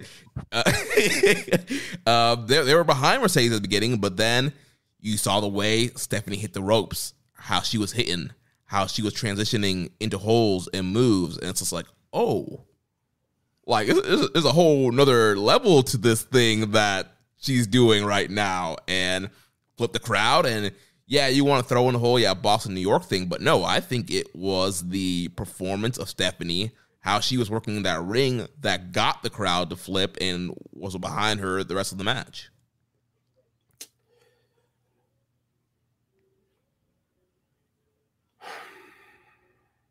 What you thinking, James? Stephanie McCurry is a better worker than Sasha Banks. I've watched Stephanie McCurry wrestle less than a handful of times, and I knew that. There is a gigantic misunderstanding in like the level of depth of women's talent around the world. I got into watching Stardom because I watched NXT because I watched the Horsewomen. Then in NXT, and then I saw Asuka, and I loved Asuka, and then I saw Kyrie, and then I loved Kyrie, and then I heard there were two others as good as her or better in Stardom. Saw Io coming over, and I was like, I'm definitely got to watch to see who the third one is. My favorite wrestler now is Mai Iwatani. And then I saw the rest of the Stardom crew. Then I saw a lot of the other top wrestlers in Japan. And then along the way, I've also seen wrestlers in CMLL. And, La Haritica, Vakur, they can wrestle their asses off. They're really fucking good. And they just move and can get in and out of stuff and have a smoothness that even the best American woman this country has ever produced as a worker in the ring does not match. It's fine. I'm not saying she's not great. She is great. She's a legend. But there's just a different level of depth in quality and training over in different places that produce better wrestlers. And like Vakur is one of them. And like I saw the match that she had, the match she had with Azumi that went like 8 minutes or whatever else at the Chicago show. And I was like, oh yeah. Yeah. And I was like, I can't, when she came out for the double title match, I was like, oh, this is gonna be really fun. I can't wait to see this match because I know how good, I have an idea of how good she is. And I think we haven't seen how good she is. Like I would love to see her versus Mayu. I think it would blow the roof off. But Sasha won. Sasha's going to do the double dip thing like she was pretty much we thought she was going to do before she ended up getting injured. She'll have a great, year. She's going to have a great title reign. She's going to have great programs. Well, once she's done with this one thing. But like this match had a great closing stretch. It started a little slow. The crowd, I think Stephanie whooped her ass so much the crowd was kind of waiting, hands on feet, and then all of a sudden she's like, "Well, nah, man, she kicking her ass. She's awesome." And then it started, it's this tri-state area, and it's like, oh, she was out here selling out at the Boston Celtics games, whatever else. Fuck Boston Celtics intern. Oh yeah, she's also a Red Sox fan. Fuck Red Sox. And then like it kept adding on, but like they got the crowd in the closing stretch, and like I thought it was a very good match, very very good match. So yeah, like I think it was a success. And I can't wait to see what Mercedes does going, stateside with New Japan Strong and, or New Japan of America and maybe come back to Stardom. Yeah. Yeah. I'm really interested to see what's next with the whole NJPW Strong women's title kind of thing. Because also, this was created for Mercedes before she was in AEW and she was doing New Japan Stardom. But, now she's both IWGP belts or New Japan women's belts were created for her. Right. Both. Yeah. Hey, Mayu Iwatani could just drop that shit to Mercedes before she goes to Marigold. That's nasty. Do you see that picture of her and Rossi today? I did, and it's disgusting. But yeah, I'm wondering. Yeah, I'm guessing. New Japan. They fired him for tampering, and then what's he do? The company that made a biopic for her. I'm gonna take pictures with. Boy, they finna cease and desist your ass to death. You ain't learn. But yeah, New Japan they've lost. John Moxley now as a draw for their U.S. show. So maybe this Mercedes win's gonna be maybe kind of a flop there. You're gonna get Mercedes on some of these big New Japan Strong shows, and the next one I think is August 29th or 30th in Washington D.C. for Capital Collision. So yeah, it's gonna be interesting to see kind of where Mercedes goes with that, as well as being the TBS champion. That's a good point. Yeah. I didn't think of that at all. But yeah. So Mercedes, she got the win here. She brought back the bank statement at points in this match, hits the money maker, so gets the win. And then we get the post match. She's celebrating, and DMD, the Doctor Will See You Now. Britt Baker makes her return. Tony Khan mentioned on Observer Radio, kind of slightly that Britt's she's cleared, she's good to go. Yeah, so. Britt shows up, and so yeah, it seems like we're on track for Britt Baker versus Mercedes Moné, Wembley Stadium, TBS Championship. Straight to the nastiness, off the rip. Like I saw Britt come out and I saw the dynamic, the camera switching between it. I was like, oh yes, this is what we need. We need a big star back to put opposite Mercedes. Like, let's go, sign me up. Is this match gonna be any good? It can be if they plan it out right. They practice. I'm sure Britt can Mercedes can put the NXT TakeOver training wheels on Britt to get her where she needs to be. But Britt's coming back. I imagine these promos are going to be furious. Look, man, I'm already exhausted from seeing like the fandoms of both, the standoms, if you will, of both going back and forth, and it just makes me think of like, oh, this could possibly be like Sasha and Alexa Bliss level nonsense on my timeline. This could be like Caitlin Clark fans versus W fans nonsense on my timeline. We're not even arguing about each other or arguing actually about like what's happening on screen. They're arguing about my fave. I don't care. They're going to have a match. She just came back. She interrupted the champion. She's apparently in the next month going to, be ready to, or 2 months, roughly 2 months, like get pushed to the point, get enough wins to get to that. I guess nobody else is thank God the rankings on this so we can see how they show their work on that one. But yeah, whatever. Yay. It'll be 2 stars going at it. Will the match be any good? Who knows? But we know there'll be 2 stars. Like, can we have Athena face her, please? 2 stars getting 2 stars.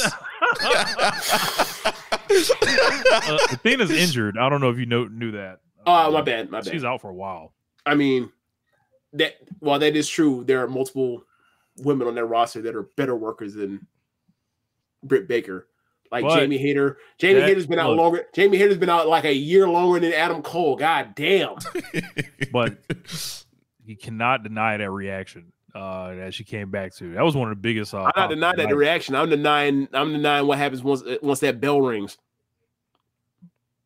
Because it's gonna have to ring. That's true.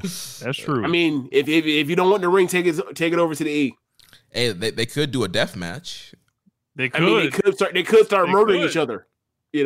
Why 6 it? Hey, it's time to run the razor, Mercedes. right across the forehead, dude. You know how shocked I'd be if look, obviously like Mayu dotted that forehead right last year, but I couldn't imagine her running. No, that's right. I couldn't imagine. Lights out match. The hardcore queen Britt Baker, let's go. Britt showing the real. I understand you saying like give her a no rules match, but like that Thunder Rosa cage match was also a no rules match. That's true. Yeah, run the razor. Bleed for this business. Yeah, Queen Amanada is another one that's better than Britt. Yeah, definitely. Yeah, she's great. MJ said bunkhouse Britt.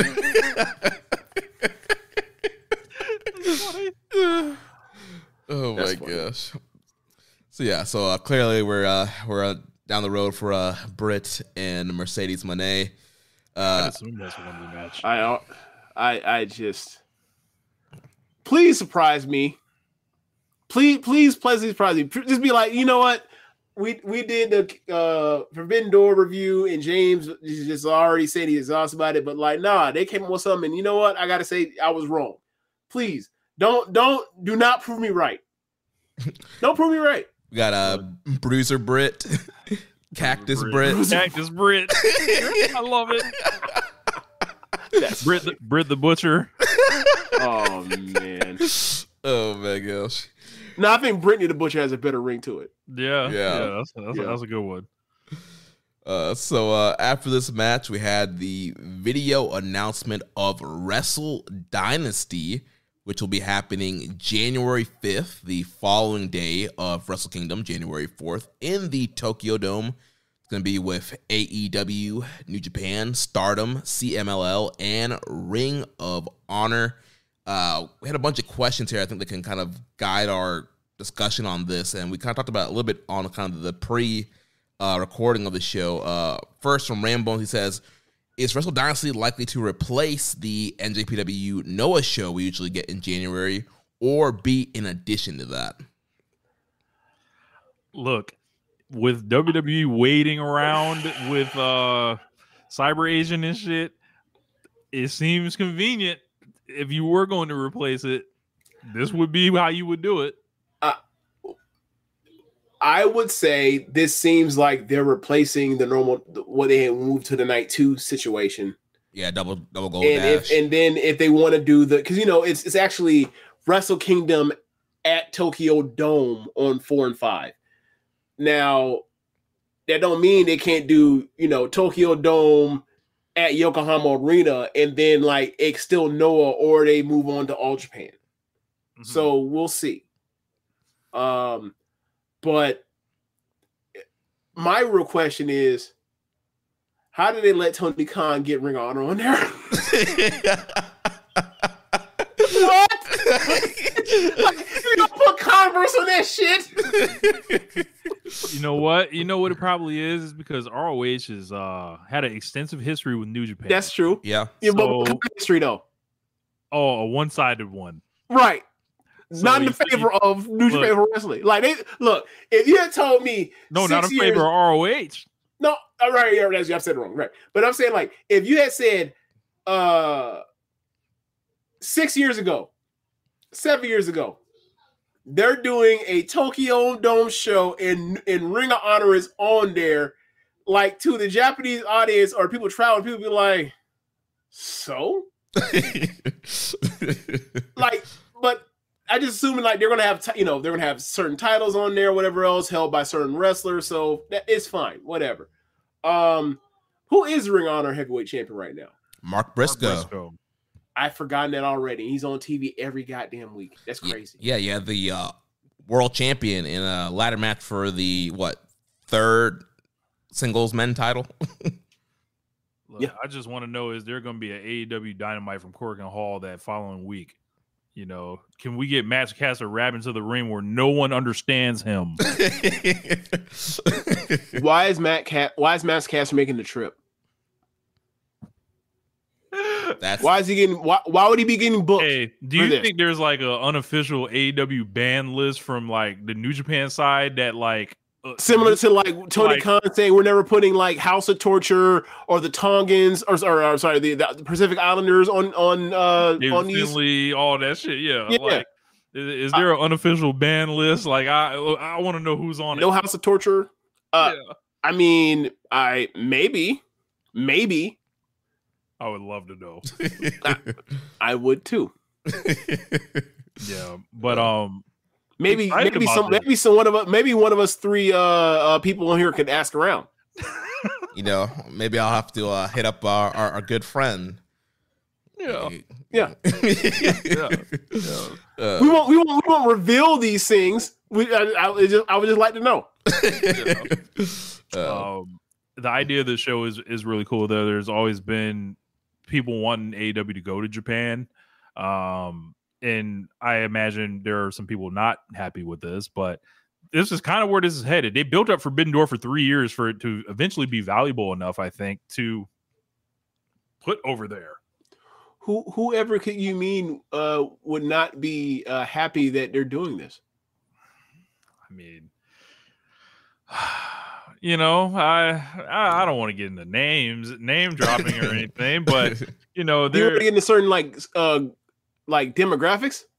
Sure, I mean, pro wrestling fandom. Yeah, if you have hated every second of the collaboration between AEW and New Japan, and you just constantly are looking for ways to be victimized by it and everything like that. Because I look at this show, right? We're kind of talking about it, right? There's really 3 matches to look at during this show, right? So where there was, interpromotional competition, I would say. You got Danielson and Shingo, Zack and Orange, and Naito and Moxley. And then on top of this, the world title match, you don't even have to send one of your guys the job to Swerve. Naito defeats Jon Moxley. Zack defeats Orange Cassidy. That's I don't know what I don't know what the complaints about this show would be. I don't know. Also, House of Torture member, the only one with any representation for House of Torture wins the TNT title in a ladder match. Stupid. What I want to know is, are there going to be people complaining that there's no video packages for all these AEW stars coming to New Japan? No, there won't be. They'll show like a 15-second VTR of these people, and then they'll come out, and then they'll get over because they're qualified in charisma or like in-ring performance, and the crowd will then cheer for them. Because Japanese audiences are assholes. They actually enjoy pro wrestling. Yeah. I think it's gonna be. I think the guys are gonna go over there, and the girls, they make the trip too, and find that the roots of these companies tie together, and then you add in CMLL, who goes over all the time for Fantasticmania. It's like, I don't know the downside to this. I don't know if it's going to be a regular pay-per-view, how they sell it, or if it's just like, through New Japan World, or however they're going to work that out. That'll be interesting to figure out. Yeah. But I mean, I could easily see that being on World for $50. Yeah. And I think this is like one of the major steps to like expanding Forbidden Door. Because you look at Forbidden Door now, right, and what it was 3 years ago. I think there's an argument to be made that it is not at the level that it was, because quite frankly, a lot of the guys from New Japan aren't as over. And then there's been jumps obviously to AEW from the New Japan side. So it's like, I think in order to swing that dynamic, to change it a little bit, you do it in Japan. And I think a lot of fans want to watch that. Yeah. And it's easier to draw over there. And it's like, hey, you can put Tsuji, Umino, Yamura, Hiromu, like you can put them in, high spots. Desperado, you can put them in these certain spots that necessarily wouldn't make as much sense to draw in America. And it's a lot easier. And also, like, you have people that are, you have Kenny Omega, you have Will Ospreay, you have Danielson, you're supposed to, you have Okada, if politically that's okay to spread around with that. And then you have people that have been around because, like you mentioned, like the LIJ thing, like Teton. You could do a Teton versus Desperado match if you wanted to. If you want to give Hiromu the night off, right? Or not off, but like give him something else to do. Like there's plenty of things to do. Yeah. Then like, the people that haven't been to Japan, like Swerve or like MJF, people who haven't been around a while, like Hangman, like he was like a completely different wrestler. Swerve, Hangman. Yeah. Yeah, then also if you got people come through. Yeah. MJF, kind of. If you can get you might. If you want to stay in Long Island, I will not be upset with you for this one.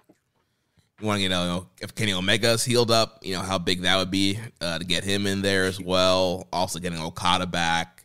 There's so much stuff that you can do there with this Wrestle Dynasty show. We had a question from Stale Burger Bun. He says, how many crossover shows is too many crossover shows? And I think probably because we've seen an oversaturation of these in Japan with United Japan Pro Wrestling, where we're seeing a lot of New Japan, Noah crossover shows throughout the year. And so I think it kind of waters it down. It makes it less special when you're constantly doing these shows. And also, I think I mentioned it last week, a lot of times when we're getting these crossover shows, we're not always getting the matches we want. We're getting these, random multi-man tags. You got to protect people, and people don't want to do jobs and get beaten. So I like the idea of making it special. You do Forbidden Door once a year. You do this Wrestle Dynasty show once a year. You keep them far apart, make them feel special, do some matches that have stakes, and I think that's the way to go. Because if you keep doing these crossover shows, then I think they become just another pay-per-view, and then you're also going to be having a lot of politics. You're going to be protecting people, and it's just not going to be as fun as they should be. Then one side is very strong. It's I think there needs to be more give and take than there actually is. More unpredictability, less kind of an all-star game feel. I think you can get away with that the first year. Second year, it's kind of the cracks are showing a little bit, but by the third year, people aren't just lining up to see the all-star game like that. Yeah, I agree. Next question here, Let's Commission 7252 says, after the announcement of Dynasty and the Forbidden Door event last Sunday, do you think New Japan, AEW, and CMLL should produce more major shows twice a year? I don't think Forbidden Door needs to be the only show of the year to have all these companies come together to produce one spectacular show. Wrestle Dream can be another show just like Forbidden Door. It probably won't happen because it's honoring the legacy of Inoki, but would still be cool. It would be cool if it was on a 3-country rotation. Yeah. If they follow in a similar way to the Triple Mania formula of we go Monterrey, we go Mexico City, we go Tijuana, or whatever else we rotate. We do 3 in a year. All right, we do Forbidden Door in North America. Canada or America. We do a CMLL one in Mexico, and then we do one in Tokyo. I think that will work. It takes a lot of cooperation though. Yeah. And it takes a lot of luck with health, and it takes a lot of just trust in the partnership. Yeah. Partnerships. Yeah, I think with CMLL, we've already kind of seen them branch out the Fantastica Mania brand this year. They did Fantastica Mania in Mexico with New Japan guys coming over to Mexico. They did Fantastica Mania UK in Rev Pro. So CMLL has kind of established this Fantastica Mania, and obviously every year in February it goes to Japan, and top luchadors go over to Japan for that tour. And so they're kind of building out that Fantastica Mania brand. So maybe you can do something like that with also include the AEW guys there in Mexico. I think that would be cool. But yeah, I think there's definitely some fire there to do more stuff for these guys, but I definitely think you need to make the show special, though. They're saying Jericho is already jumping out on Mystico, so that's already something that already has wheels. Was that last weekend or this weekend? That was Friday night. Okay. Oh yeah. Okay. Yeah. Dr. Delariat says, if New Japan going forward with their own major crossover on 1-5, an indication of an even bigger partnership with outside promotions, or is it an act of desperation for something to stick? Little column A, little column B. Yeah, if they can get some money or some interest, it's a hell of a lot more interesting than a lot of the stuff that's been happening. And that's just from the standpoint of star creation and seeing how some of the people are progressing and declining at the same time. So it's you add outside stuff to refresh like what you have while you're building your new core, essentially. Yeah, like they're building up a new core, and they have a dearth of top main event level stars right now in the eyes of their domestic fan base. So where you get stars from? In this partnership, it's, getting a John Moxley to come in. It's getting, some BCC people to come in. It's getting some people from AEW to come in, and while they're on a down cycle, come in. I'd imagine as that being a short-term game plan until they have, the Yoda Tsujis, that whole the whole new musketeers to come in and like wrestle those guys who make names for themselves. Then because like Naito can't wrestle all of them. I hope he doesn't. You can't have like long-lasting feuds with all of them, because he doesn't have that much left in the tank at a top level. He may not have anything left in the tank right now, and I guess that's how we get to it. Yeah. Well, I'll say a thing about this. I don't want to categorize it as desperation. I feel like maybe it's a little bit, but they're trying to recoup, money here, and that they ran double domes. What was that? The first double dome was 2019 or 2020? So they did these double domes, and it was a big thing, and it worked out well before COVID happened. Did double domes, and the world stopped.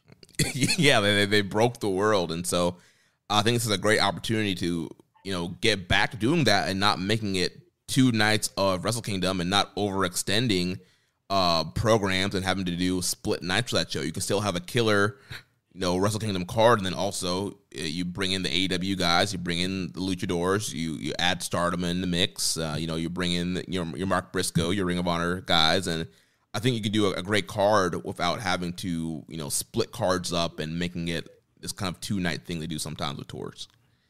Last question before we talk about, actually 2 more questions before we go to the Naito match. Dr. Larry also said, with Wrestle Dynasty announced for 1-5, should the main event be Okada challenging for the IWGP title?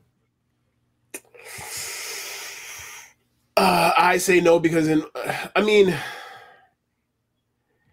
it almost, if you do it that way, it telegraphs like whoever was the G1 is doomed to fail, because what's going to do better than Naito Okada? Yeah. Yeah. It's tough booking. Now, what I would say is if they do that match, what do you think is most likely outcome? I mean, I don't know. I feel like they're not going to. TK is not going to want Okada to lose. Rainmaker, bitch. 1, 2, 3. Now, if that were to happen, at least your decision not to change the logo, Hey, at least it pays off. You win in the end. Right. Long-term booking. Finessa of the year would be 360 days into the year. Man. And it boy, as an Okada fan, I don't. It'd be bad for Zach. It'd be bad for Zach. The Naito. It'd be bad. Like, it'd be bad with somebody else. It'd be bad for a lot of people. I think a lot of Naito fans will want to just stop like online discourse. This is when they tap out. They're like, you know what? I've had enough. This has broken me. I'm done. Escape the sports. Yeah. This man left the company to make more money and then came back and then won the fucking belt as a side quest. Oh, they'd be sick. They'd be sickened. Brandon asks, hope also if you guys, with the announcement of Wrestle Dynasty on January 5th, what is one match you guys would book?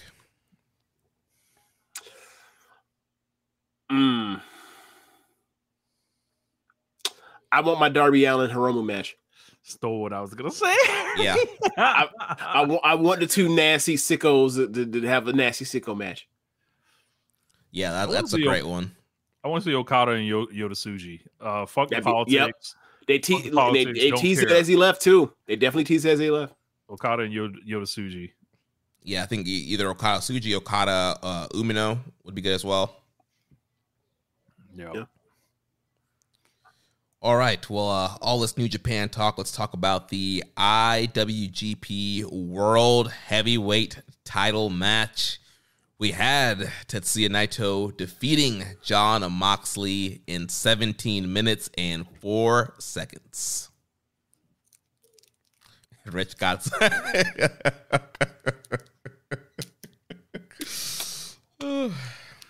all right. Who wants to be honest? I got it. After this match, I asked Jeremy, is like, what has been Naito's best singles match this year? And then he pull up the cage match, and like he pointed to a couple matches here and there, but overall, he's had a really down year. And obviously, we're before the G1, so obviously, he's going to have his 3-4 matches are going to be great, kick ass. But this might be the year where he's really done. It might be the year. I'm willing to hold on to the G1. I'm going to watch G1 this year because it's even year. But I have concerns. I've had concerns for years, but now it seems more evidence to me. It could. I'm willing to chalk it up to him and Moxley just have bad chemistry, but this didn't work, and a lot of stuff has not worked, and some things have been unfortunate with Naito's title matches this year. But this is another one where just wasn't good enough. Enough. Yeah, man, this was a struggle. I don't think this match was over at all.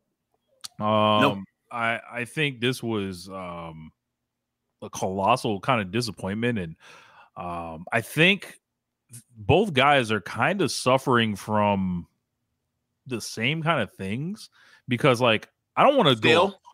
Yeah, I don't want to go 100% on Naito on there because I thought Naito looked bad. Don't get it fucked up. Like, I think he walked through with his reputation and whatever and tried to coast, and a lot of this stuff, like his offense was reduced to spitting and the short arm elbow thing. Mm-hmm. What else you got? Like, if this is the IWGP champion, right? If you're the man of New Japan Pro Wrestling, like everyone has wanted you to be for years, you just need to do more for this position. I'm sorry. Like, I don't know who needs to hear it, but like this is not engaging to watch as the top level of the IWGP championship, and knowing like how they set this reign up to where he won again at the Dome in a less than stellar match, right? Good match, nothing wrong with it or whatever, but we're talking about the main event of the Tokyo Dome here. Like, it's classics. It's not only, all time baby. match, some 4 1/4 type of thing, right? It's classics only, baby. That's what we should be sticking with.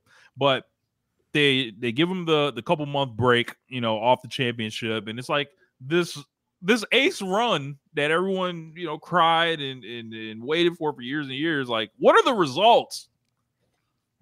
This is bad. And then Jon Moxley on the other side, this wasn't his first stinker on pay-per-view this year. That match with Takeshita that was not hitting on nothing. That was on Double or Nothing last month. And there's a lot of rumors going around about Mox right now with what he may have felt about his title reign, how it's being portrayed in AEW and stuff like that. And I really only have one real thought on that, and is welcome to Kenny Omega's world, buddy. Like if you're upset, that they didn't, portray you a certain way while doing work on the outside of the company, and if people, are sympathetic to mine, I'm like, whoa, when Kenny Omega was having a fucking match of the decade and they can't even mention it the next week on Dynamite, this is kind of how they operate. And is that, it's like, is this something to be mad over? Yes, it is. It is totally legit. This is a institutional failure. Like, but this clearly is in the playbook. I think Moxley is also stale, very stale. And like, I think the group has done them all a disservice in the long run. As I like, kind of always like, I never gravitated toward the group. Like, it was just, there was a reason for that. You don't like Regal. Well, yeah, there's that. And then like you just like look what they do. Like they're these tweeners who no one ever really gets up on, and nothing happens with their dynamics within the group. Like if the BCC exploded Wednesday night, this would be the most interesting thing that they've done in ages. Yeah, but also it kind of seemed like they were planting seeds for that with the Kingston thing with Danielson, and then Kingston got hurt, so it got scrapped. Yeah, with them going into Anarchy and Arena teaming together, that got scrapped because he got hurt. It had to be switched. I've seen this guy Moxley be unmotivated before. Yeah, this looks familiar. Yeah, and can I blame him? Look. We know this company's changed. We know they have writers now. We know that's something that he don't fuck with or whatever. And can I blame him for what he wants to do creatively like that? No. But it's like either you're going to work within and try to play ball a little, or you're just going to be announced for random one-off single matches, and he's going to wrestle this, he's going to want to do his Brazilian jiu-jitsu style and stuff like that. Is just I think he's gonna fall down the card. I think, and I think he's gonna start. And honestly, I feel like it's kind of time to move him, at least if not down, move him to the side. There's a new generation of guys that have stepped up. Here's my question: does Jon Moxley work if he's not top of the card, main event, ace level guy? Because he's had to do that, and he was excellent at it. And at certain points, he's my favorite male wrestler in the world, doing it. But anytime they find little things for him to do to side cuts with him reunited with Kingston, or him, what do you call it? Them doing that little short team thing didn't happen because they lost that match Revolution, right? Took the pin. Him having that tag match with Claudio at Revolution this year. And then they never follow up on that as their tag team, even though they beat FTR, right? The CMLL stuff. It's a lot of side quest stuff for a guy that had to carry the company on and off throughout the first 4 years of the company. He seems like he doesn't know what's next and what to sink his teeth into. And that's a problem because he was the best character in pro wrestling, in my opinion. And now when you don't have motivations, we don't have clear motivation, you don't have clear desires, or you don't have a way to express them or articulate them, it's a problem for him because that was what made the promos work. That's what made the wrestling work. He's not Will Ospreay. It's you care about the guy and the things he's doing in the kind of smoke he has with whoever he has smoked with to make you feel that kind of stuff. And him and Naito him and Naito and a few years earlier, it should have worked.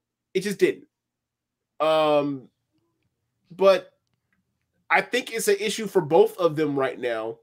Naito and Moxley, it's they're different issues, but it's Naito, same side of the coin. Naito ain't got enough legs left to do it at a high level, and Moxley is a character first person to get you to care about the matches, and then he does the stuff, does what he does, and that carries the match over. And you didn't feel that watching Dynamite's building up to this.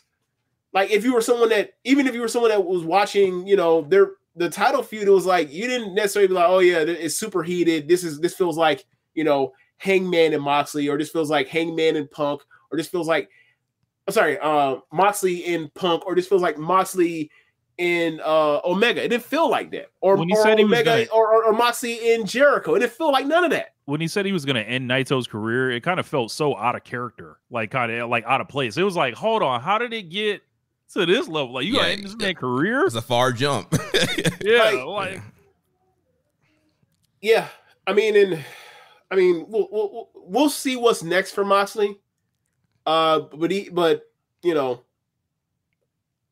I now have questions of wondering if he's not the focal point, does he work? Does he work as optimally? You know, like, is it like a James Harden thing? Like either you hand him the keys to the top to handle everything and is at a high level for a long time, or if he's a bit player, can he adjust?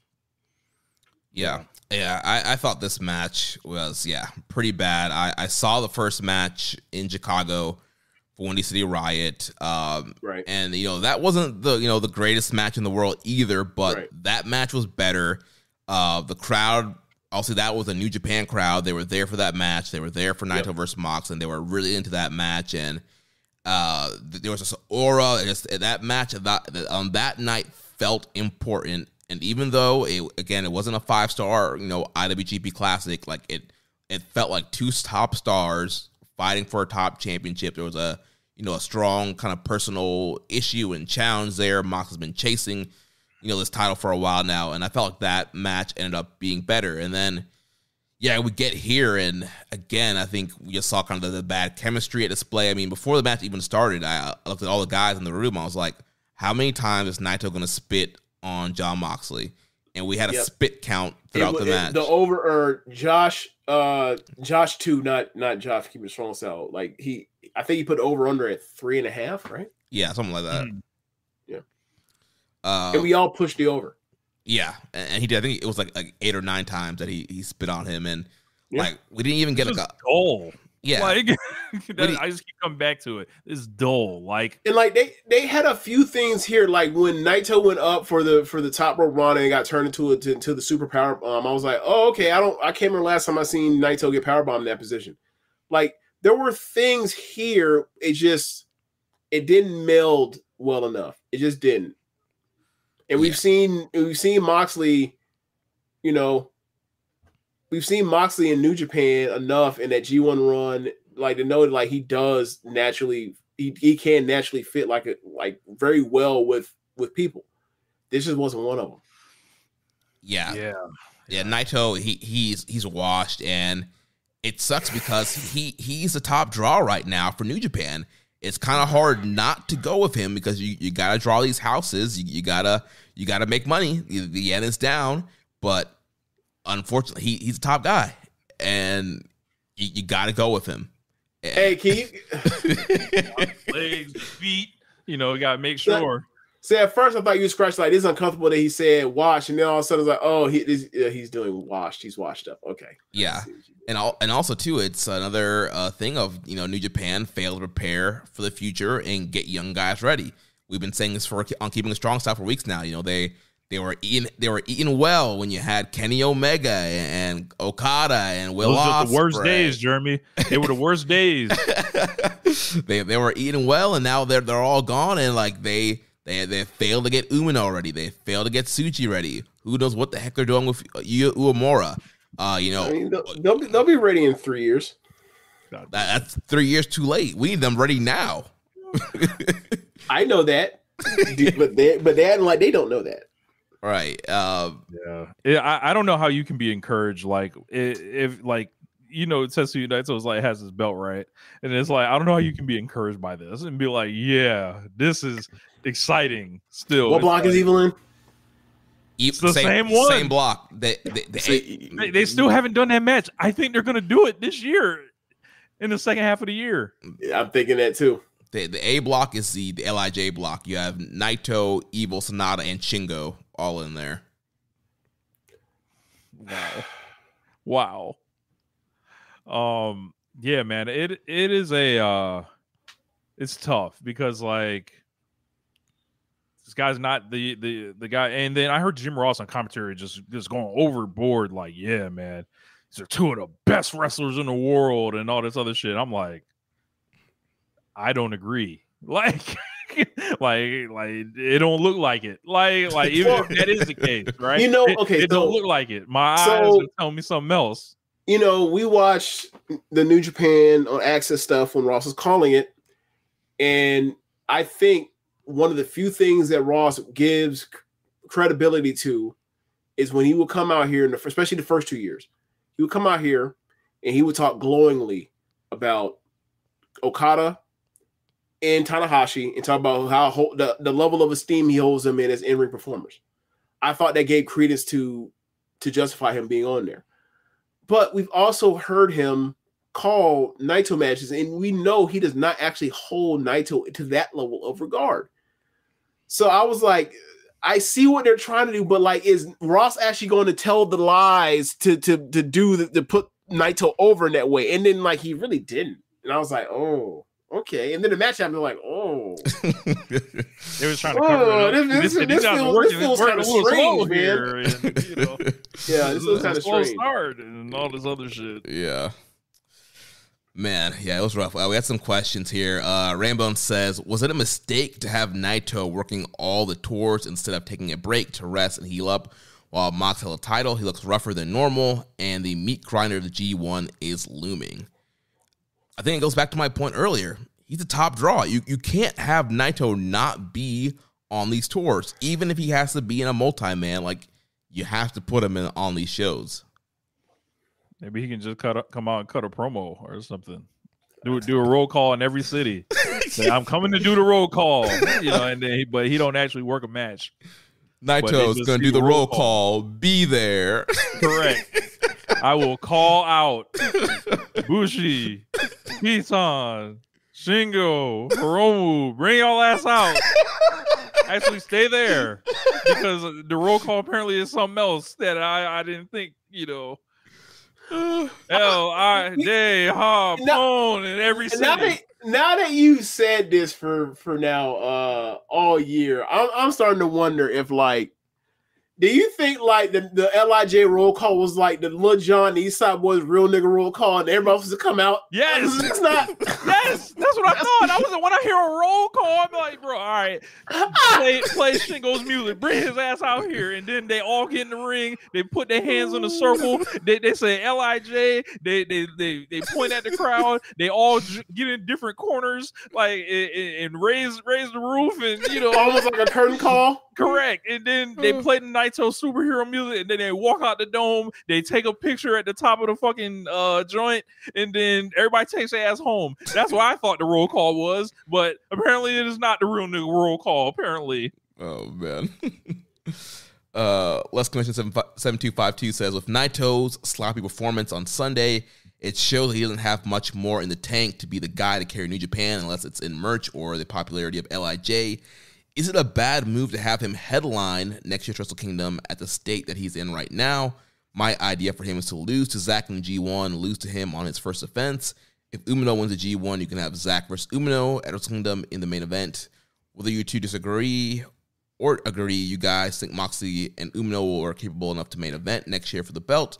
So I would get the idea that Zack and Shota could as well. Man. Unfortunately, like that's not the world we live in. Like as far as like, it's always nice to look down the road, but wrestling companies have trouble putting guys out to pasture, especially when there's money to make in buildings to fill. Yep. Yeah. I just don't think it is. I don't think it'll be anything short of malpractice to put two people in the main event of the Tokyo Dome, and one of them's not Naito at this stage right now. I think that, you know, like what, Jeremy, in your opinion, what is the very best singles match that New Japan could put in the main event of Tokyo Dome this year on January 4th, 2025? I would say either Naito and Zack or Naito and Shingo. Not Shingo and Saber. Well, I mean, if you're saying leave Naito out. No. If you were trying to put on the best match you possibly could, you trying to get the 6 stars or whatever the fuck, 7 stars, 8 stars, whatever, the best, you trying to have the match of the year from New Japan roster. What are you putting in the Tokyo Dome main event? Yeah, it'd probably be Shingo and Saber. Yeah, they're the two top workers. They have incredible chemistry. That would be right. You can't do that. They can't get away with that. And it's just, that's where they are. Like, trying to push the button on Tomohiro Ishii. Yeah, the hard thing. I mean, if you want a great Naito match, you can always do Ishii and Naito in the Dome. Sure. Yeah. The hard thing, Josh. What you say, Rich? I said, I'm with you, Josh. The hard thing is, again, all points back to Naito being a draw. You know, if this was, it's not like a e-booking game where you can kind of pick what you want. You know, there's a Journey of Wrestling game where you can kind of book your stuff. I did a Zach Umino main event. It got 5.5 stars. Umino won, became a new face of the company. That's not always gonna happen. Like it's fantasy land, right?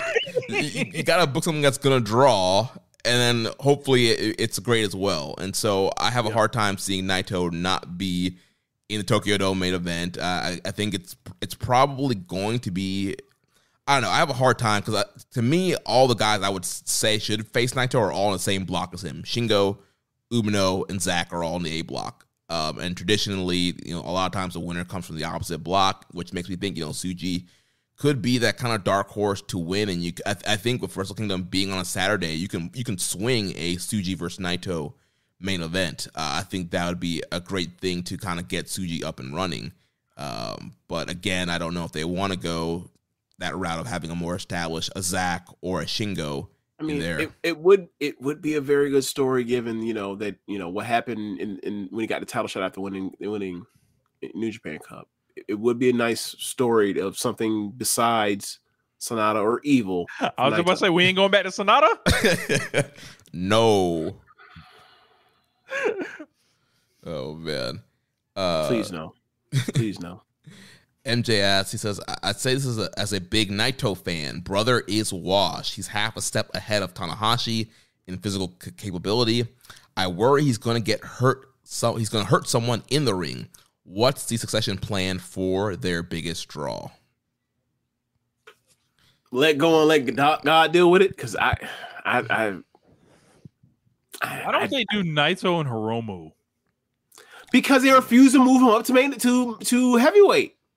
That's the best drawing match they could do. Yeah, that would be it. And then just beat Hiromu. And you clearly want to keep it on Naito. Have him beat Hiromu, and then figure it out. Beat him the next night at Wrestle Dynasty. That match has been in the chamber since the 2020 anniversary show, right? Yeah. God damn, Zach. You never did it. Zach said, let Naito go like Misawa. Oh, no. Yikes. Can't do that. Misawa didn't have no choice on that. Zach, you're a sick man with nasty agenda. Crazy. Oh, man. So, any other final thoughts here on Naito and Moxley? Never want to see them wrestle each other again. Yeah, never want to see it again. Yeah, Tetsuya Naito. How Dustin Rhodes say, keep stepping like that. Hey, keep stepping. FOH this year, we might need to throw Naito on the board. Look, y'all don't want me to get drunk and talk about Tetsuya Naito. No, y'all don't want that. I do not. Oh, me and Jeremy do enough editing as it is. Oh man, that'll be the special, uncut. You pay extra, get the rich rant on Naito. Oh my god. Oh man. All right, well, guys, we only got one match left here, and it was probably the best match of the night. The AEW World Title match. Swerve Strickland defeats Will Ospreay in 27 minutes and 6 seconds. One of the very best matches of the year.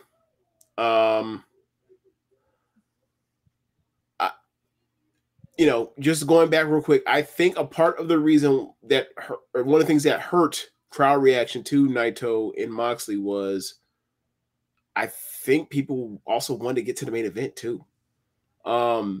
This was the best built thing in AEW.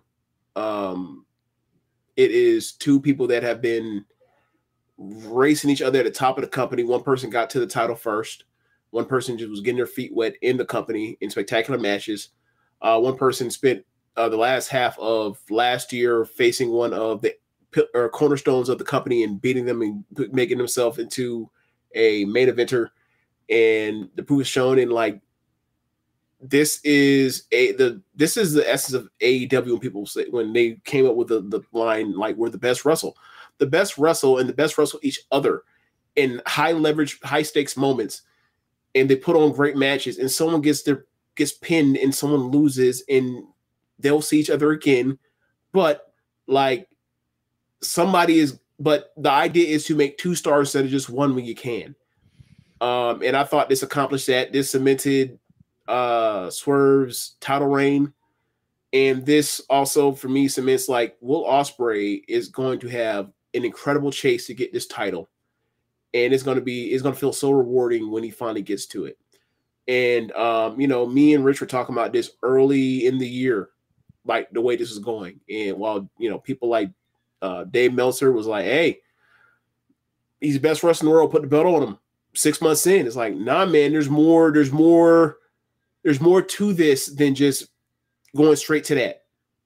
Like, this is a pretty, consistent, or, in general, a pretty good, run of booking at the top from Tony Khan. Trust that he's going to pull through on this one. Trust that, like, what you saw with Hangman and Swerve and Swerve in the Continental Classic is real. The momentum is real. People want to see him win. People want to see this. Like, listen to the crowd reaction. This was 50-50. This was the crowd chanting for Ospreay and chanting for Swerve.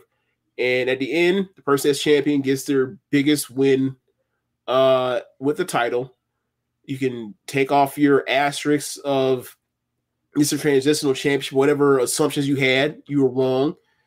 And also, for those that also thought that for a different reason, you should also feel like a dumbass because it made no fucking sense that Will Ospreay a British guy, was going to win the top title a month before the biggest show they have of the year in London, England. It made no sense for people to think this was going to happen, but people thought it was happening. Like, I understand there's a lot of goofy shit that goes on at AEW. It's like any other wrestling promotion when things fall through the cracks.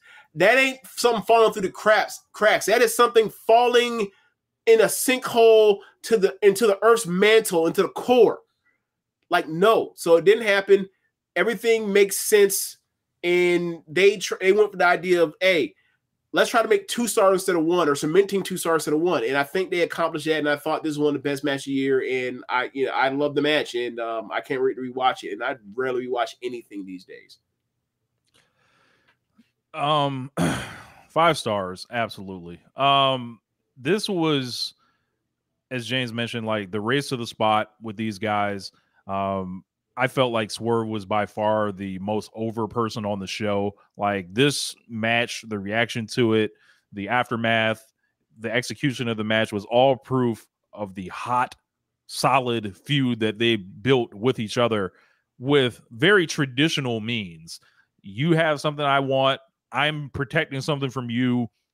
I am basically going to exploit part of a weakness of you that you don't know you have yet.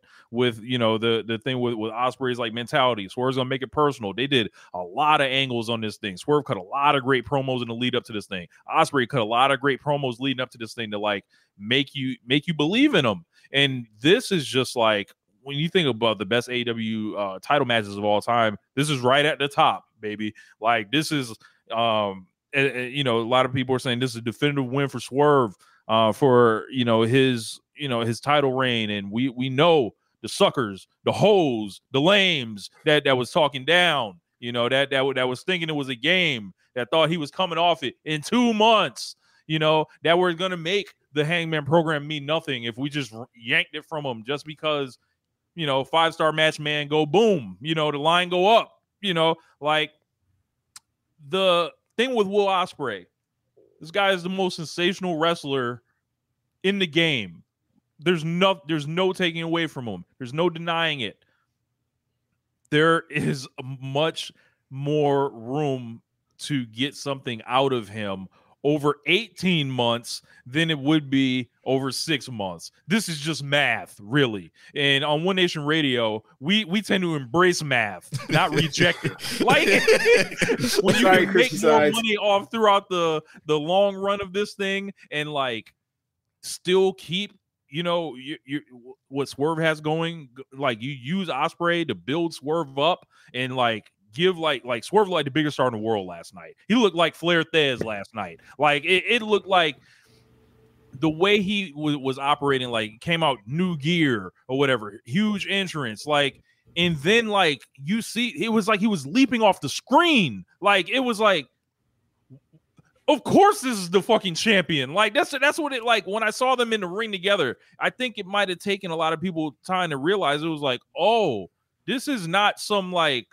walk or a lay down for Ospreay, like they're just thinking like Ospreay's just so much more over than everybody. He's not, at least in the case with Swerve. Like Swerve's over as fuck.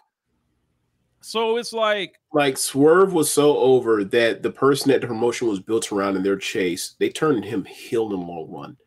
Like to think that for people to come around and be like, after seeing what's happened over the 3 matches between Adam Page and Swerve, right, and their feud since Wrestle Dream to Dynasty, or not Dynasty, but Revolution, to think that like Will Ospreay was going to come in and the crowd was going to love him inside of 6 months to the point where like they just have to change his title. Like it always was a head scratcher to think that. I don't give a damn how good Ospreay is, and I think he's the best wrestler worker in the world. No. Yeah, and it's like when you look at it like this, just enhances what Swerve has going on. Obviously, you know, he's done well like with the wrestling.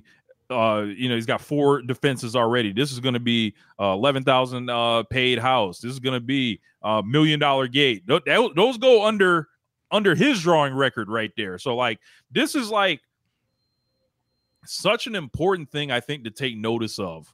And a lot of people either didn't want it to happen, they rooted against it, they didn't understand the direction it was heading. They have psychoanalyzed Swerve being the champion for reasons of him being black. They have psychoanalyzed this thing from him being compared to other people with championships. It's like, no, this guy's something new. You just got to take the ride. You got to sit there with it. Even if it ends at Wembley Stadium, even if it ends like, after that, you got to look at like what has happened so far. It's like he's stamped forever right now. Like this is like how you turn somebody into somebody that will always be valuable for you. You talk about AEW, right? And what those letters activate inside of wrestling fans.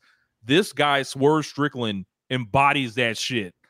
Betting on yourself, like doing things your way, presenting your character the way you want to present it, and it getting over and it working. And he's bringing it. The Jim Jones thing, that was cool. Whole arena singing "We've like that." Jim Jones is like not new or anything, but it's just like, it's Jim Jones that's coming out and introducing Swerve. And I believe they did like a gym workout video that's going to drop sometime this week, possibly. So it's like Swerve is doing so many things beyond just your normal world champion, to where it's like you got to keep running with this guy. It was the right decision. It was a fucking classic match. Just so many so many incredible athletic feats that only these 2 guys are going to pull off. Like the Hurricanrana on the outside, all the reversals, like even the fucking Don Callis shit didn't bother me. It was just like, all right, whatever. And then he just cleaned them up, beat them clean anyway. So like, I'm so impressed with this. Like, and largely I try to stay like I don't want to know what's happening. Like, I just kind of want to watch it or whatever. Obviously, anybody's listened to this show knows I'm really good friends with Swerve and stuff like that. But I'm like, I send them the motivational messages before the pay-per-views, stuff like that. And when I see these shits pay off, it's like, I trust no one else more than him right now to make this shit ride. Yeah. I mean, this is exactly what AEW needs at this kind of main event. We need more of 2 top guys having a personal issue, wanting to prove that they are the best wrestler in the world and going out and doing it. I feel like that was the essence of what AEW was built upon, and I think over the years they've kind of slid away from that, and I think this is exactly what this show needed, what the main event needed, and that just proves you like how hot this match was. Like the crowd was locked in for this match. People complain, "Oh, the show is so long." People by the end of the show, they're going to be tired. Yeah, it didn't matter. It's the same 4-hour fucking show, people. Sorry, Jeremy. No, you're good. No, but yeah, so they were locked into this main event. The crowd was there, and this is what you need. You need emotional buy-in, 2 top guys, and you're probably looking at 3 of the biggest Will Ospreay fans out there. We've seen Will live so many times. We were there, New Orleans weekend, New York weekend, where he's, opening one show, main eventing another show. He's doing a mid-card match, another show, like running. Seeing him ride by and jump in cars and shit and drive off. Yeah, literally jump out of one Uber to go to one building and then jump in the Uber to go back to another building. Like, he's incredible, and I get it. Like, I love Will, and I know there's a lot of people, talk all the special guy. They wanted Will to win this match, or thought he was going to win and go into Wembley as champion. And as you point out, James, like, it didn't make sense from a booking standpoint to have him win. But I do think that they did a great job of building Will up to the point where people are like, oh, he's on a hot streak. He can win. Maybe he defends the belt in Wembley instead of winning it. He's 18-0 going into the match. I thought they did a great job at least heating Will up. And there's people who still going into this match or thinking, I saw on Twitter, oh, yeah, Will's winning 100%. No way Swerve's winning. And, surprise, surprise, Swerve gets a big win here. And I think that people underestimate how much Swerve has been built up, how much work he has done. Like, great example you mentioned, James, like the whole Hangman Page feud. Like, Hangman, one of the top baby faces of the whole promotion. That would be like if somebody turned Hogan heel in the 80s when he was on his hot babyface run. Somebody came in that was so hot and like could turn Hogan heel in the midst of that hot babyface run. It was Austin and Brett. Look, man, Swerve. Yeah, right. Like, Swerve got that. Look, Swerve got that man at the house drinking again. Yeah, and the crowd loves him. Like, he has a connection because of this, coming in, willing to work with anybody, seemingly, doing a tag thing, one of the best tag team runs with the belt, and then the run towards this. Like, this was all this is all like just a crowning achievement. It's a crowning achievement, and like, we don't know if this is the end of the crowning achievement. It's like, we'll see, but like, there was clearly like somebody saw something in him and decided to go a direction with it. And like, this was all put together over that time very, very fucking well, in a way that like you almost can't even predict things going that well because of how he performed, how his opponents reacted to him, how these things came together. Like, I think we're gonna look back in time and be like, hey, Heyman Swerve is like one of the most successful programs, like as far as critically in major American history, pro wrestling history, because it's like, and then think about the time that it started. Like, it started during a time where the promotion's in chaos. Yep. Like, there's an argument that this feud turned the promotion around, like, and basically got us to like move on from all the foolishness that was happening. Mm-hmm. Or at least made it to where like you can watch and not feel like you have to think about that in the back of your head. You just watch it again. Yeah. Right. Yeah. And yeah, man, like, I just think that like Swerve now, like, he has two rivals now. He has 2 rivals. Like, it will be a time where Ospreay wins this thing and he will get a win back from Swerve. There will be a time where he has to see Hangman again.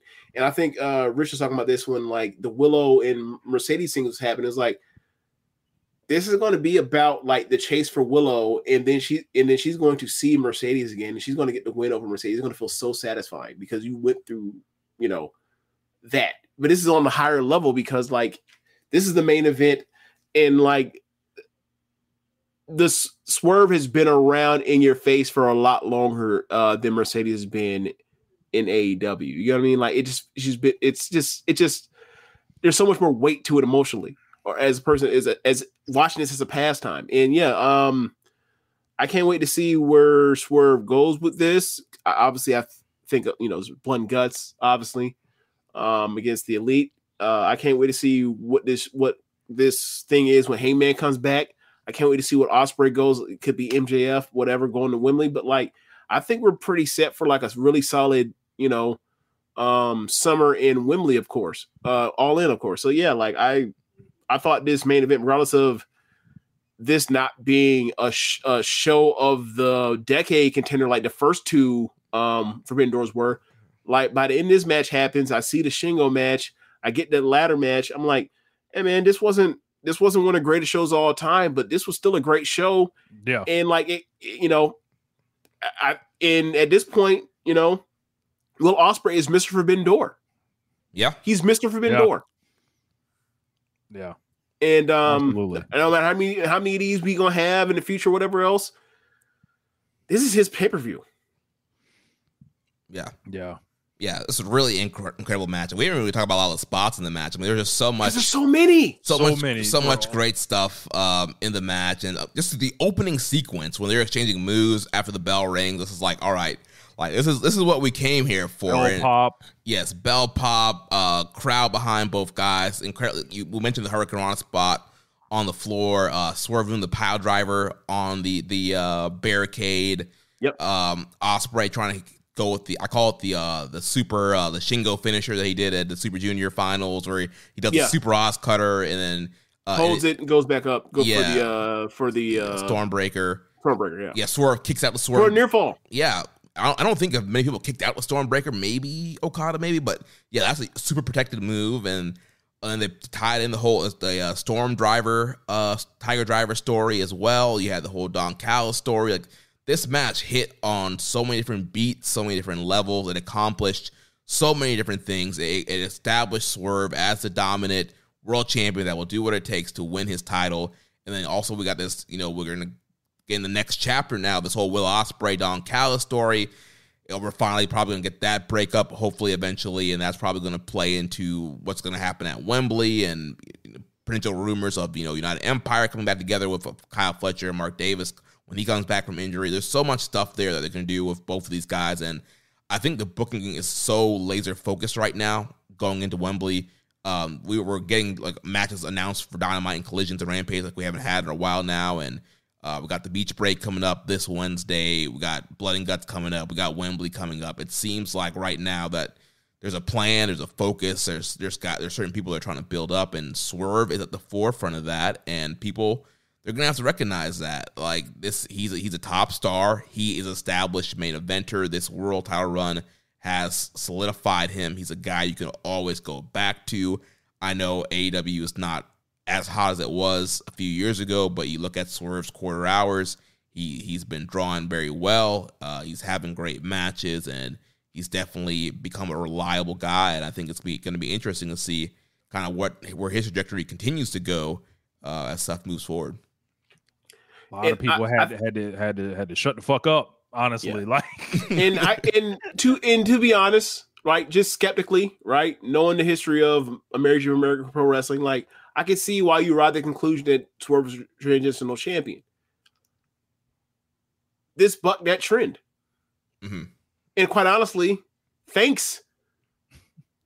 Like, this should not be the thing where it's like, oh, this guy's doing great quarter hours. Oh, this guy has one of the greatest feuds in the history of the company. Oh, this guy had a feud of the year contender last year. Oh, this guy's having a great title run, great matches, is carrying the promotion narratively more or less by himself in a way that few people ever have. Let's take the belt off in 2 months. Yeah. Why? I think so to get a belt taken off him in 2 months because the history of people that look like him and everywhere else over 100 years in this fake sport. Like, that fucking sucks. I'm glad this happened. Yeah. So... Yeah, there's that. Like, I can't wait to see what all the final numbers look like for the pay-per-view buys and everything, because this, like, when I think about what I want AEW to be, I want it to be Swerve versus Will Ospreay. I want it to be in this style, guys going at each other like in their primes, doing business, and it just seems like we're set for like a special time with like the guys that they have around, like, and you add Takeshita in the mix, you add Hangman in the mix, like there's so many like great matches that are right there, and I don't know, man. A lot of people don't like this company for whatever reason and shit like that. But it's like, look at the wrestlers, man. Like, I don't like it's just too much, man. It's too much. Yeah, it's incredible wealth of talent. Yeah. Sir Sam said, amazing night for Swerve. Felt like the hugest deal. When do you think TK put his trust in Swerve and realized he could be the guy? Want me to go first? Yeah, you can go first. Swerve in our glory. Yeah, I think that's probably a good starting point there. That team got over. What was the match that went off? The first match. All Out 2022. Yep, right there. Yeah. Like I think that's the genesis for the story of Swerve Strickland obviously starts like Revolution 2022, but chapter 1 like is right there in that match. It's like, oh, like this guy is clearly the MVP of this match. Like, and when I look at the team just on itself, it seemed like the team was kind of designed to spotlight Keith Lee. This could have been all Keith Lee's. Or whatever. Like it seemed like they did the whole Shaq Kobe thing, and that was supposed to be ominous. It was like, oh, the person that's going to stab the back is going to be Kobe, right? And then it just, it didn't work out that way, which actually ended up being a benefit that it didn't turn into just that obvious. Yeah, and then like after that, it's like Swerve floated for a little bit, but I think what happened was Swerve realized he came to Tony Khan with value. He was like, yo, I have something that I can provide you while this, weird time is happening in the company, while Collision's getting off the ground, while Punk and all that shit and everything else. Like, yo, like booking's getting goofy. A lot of people aren't losing clean. Like, it's like, yo, I'm gonna give you great matches and I'm gonna lose clean and be like a good soldier. So like the summer of 2023, or the spring into the summer was also a huge part in gaining Tony Khan's trust. And it was like, all right, we've given you this, you've done well with it. We've given you this, you've made this person look good. All right, we're gonna test you in this Hangman Page feud, and then you put out one of them, you write your ticket after that. Yeah, I mean, also I'd also point out like the stuff he was doing with AR Fox, Nick Wayne, and Darby was also like for a mid card thing that was really well done. It ultimately didn't work out because of the stupid visa thing, but yeah. I feel like that Wembley match too. Maybe it wasn't the starting point, but I feel like put his ass in the casket. Being in there with Sting and Darby, and I think you mentioned Rich, like how Sting kind of really got some respect for Swerve after that match. I feel like that was another kind of foundational moment of, all right, like Swerve can be in there, he can take care of a guy like Sting. There's heat there with him and Darby. Like that was a great moment there, and then. Also, we've talked about the Hangman feud. Like that was obviously, I think, probably the big solidifier there. Of like, all right, we can get this guy in a money program that draws, and that's going to, kind of captivate the audience. Yep, like that's one of the biggest feathers in Hangman Page's cap ever. Like he helped make a guy. Yeah, unquestionably, You CM Punk fans? Sorry, man. Like, sorry. Like, I look, I like CM Punk still. The whole thing about he's an empty-headed dumb fuck. No. No. Categorically wrong. Like when that heel turn happened at the beginning of this year, he did Bret Hart better than the Bret Hart merchants. Yeah. Oh man, so that's Forbidden Door. Swerve, he gets the win over Will Ospreay, celebrates him and Prince Nana.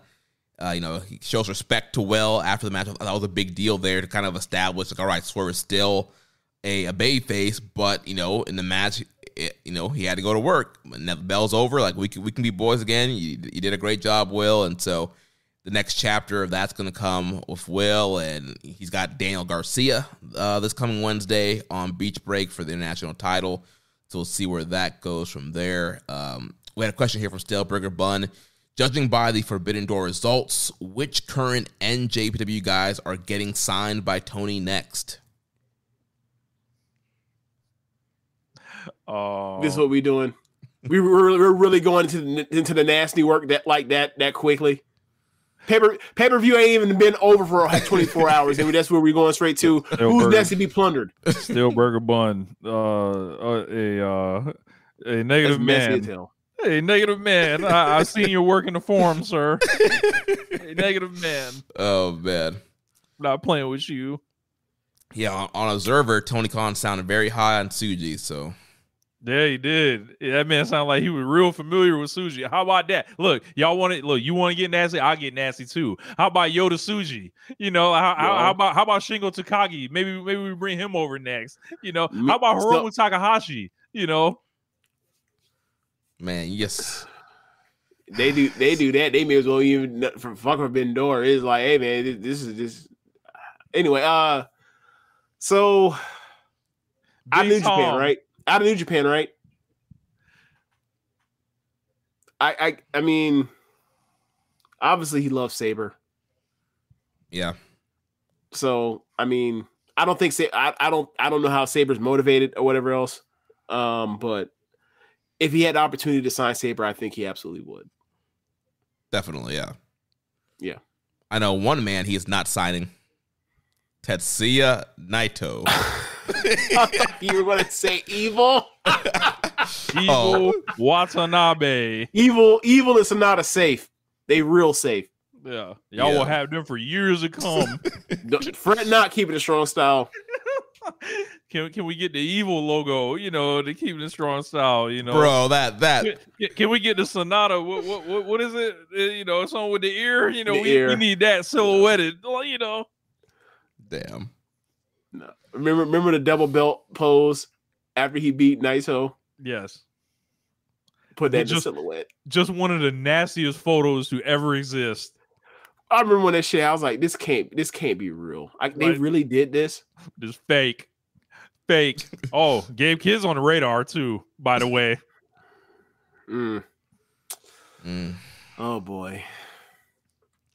All right, well. Jack said, please get off my boy Evil. Look. You ride for Evil in public like this? Hey, had an opportunity to sit next to Dex at Windy City Riot. Great guy. Dex. Long time commenter on the YouTube channel for all the shows. Yes. Dex. Yeah. But his love for Evil and House of Torture was like we got to change that up, Dex. I don't get it. Oh man. It ain't for me to understand. Oh man. Well, that's Forbidden Door, guys. We've reviewed the show. For all the Keeping It Strong style listeners, I'll probably come back later this week with a Donovan Digest on the Patreon to talk about some of the other New Japan stuff that we didn't cover here tonight. But you know, this is our Forbidden Door episode, our Keeping It Strong style One Nation crossover. You guys have anything you want to plug coming up? I mean, Rich, anything?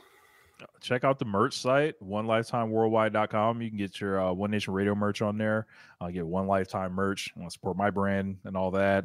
Listen to One Nation Radio for sure. If you guys enjoyed this and come through, like we be clowning. We do the late night Monday live stream. Yeah. So after Keeping It Strong, you just slide on through to your boys. Double header. Yeah, like about normally around this time we'd be about maybe 45 minutes in. Yeah. The late night. Yeah. But yeah, and you guys who are watching live, Keeping It Strong Style over on our Patreon, patreon.com/KI Strong Style. We do the weekly stream there on the IWGP tier. If you're on the grade 1, I've been doing a lot of bonus audio in the middle of the Dominion Deep Dive series, reviewing every Dominion main event. Episode 3 came out recently. I'm planning on recording episode 4 this week, 2012, Okada Tanahashi. I'm also doing news updates, Donovan Digest behind there as well. So check out the Patreon, patreon.com/KI Strong Style. You gonna say something, Rich? Oh no, I'm chilling. All right. Well, yeah, I think that's going to wrap things up. So yeah, make sure you like, comment, subscribe here on our YouTube. We are getting very close to monetization on here with the YouTube numbers. So hit the subscribe there on YouTube. Get us to 1K subscribers. We need 1K. Yeah. And so, yeah, maybe we'll do some more live stuff on the YouTube as well. Seems like we had a lot of people here on the chat as well. So we'll have to do some more YouTube stuff as well, live for free for you guys as well. Yeah, that'll be dope. And, we can, I don't know, we can open up the merch store while it's live. Maybe I'll slash some prices while it's live. Fire sale live. Let's go. Put that Triple H shirt up on. Oh, my God. We do that. That's gonna be all timer, baby. Look, the day I pop up on the stream, I'm letting y'all know right now. I will pop up on the stream with the new Triple H merch. That's it's nasty. All right, guys. Well, that's going to wrap it up for James and Rich. I'm Jeremy. You've been listening to Keeping Strong Style and One Nation Radio, and we will catch you guys next time.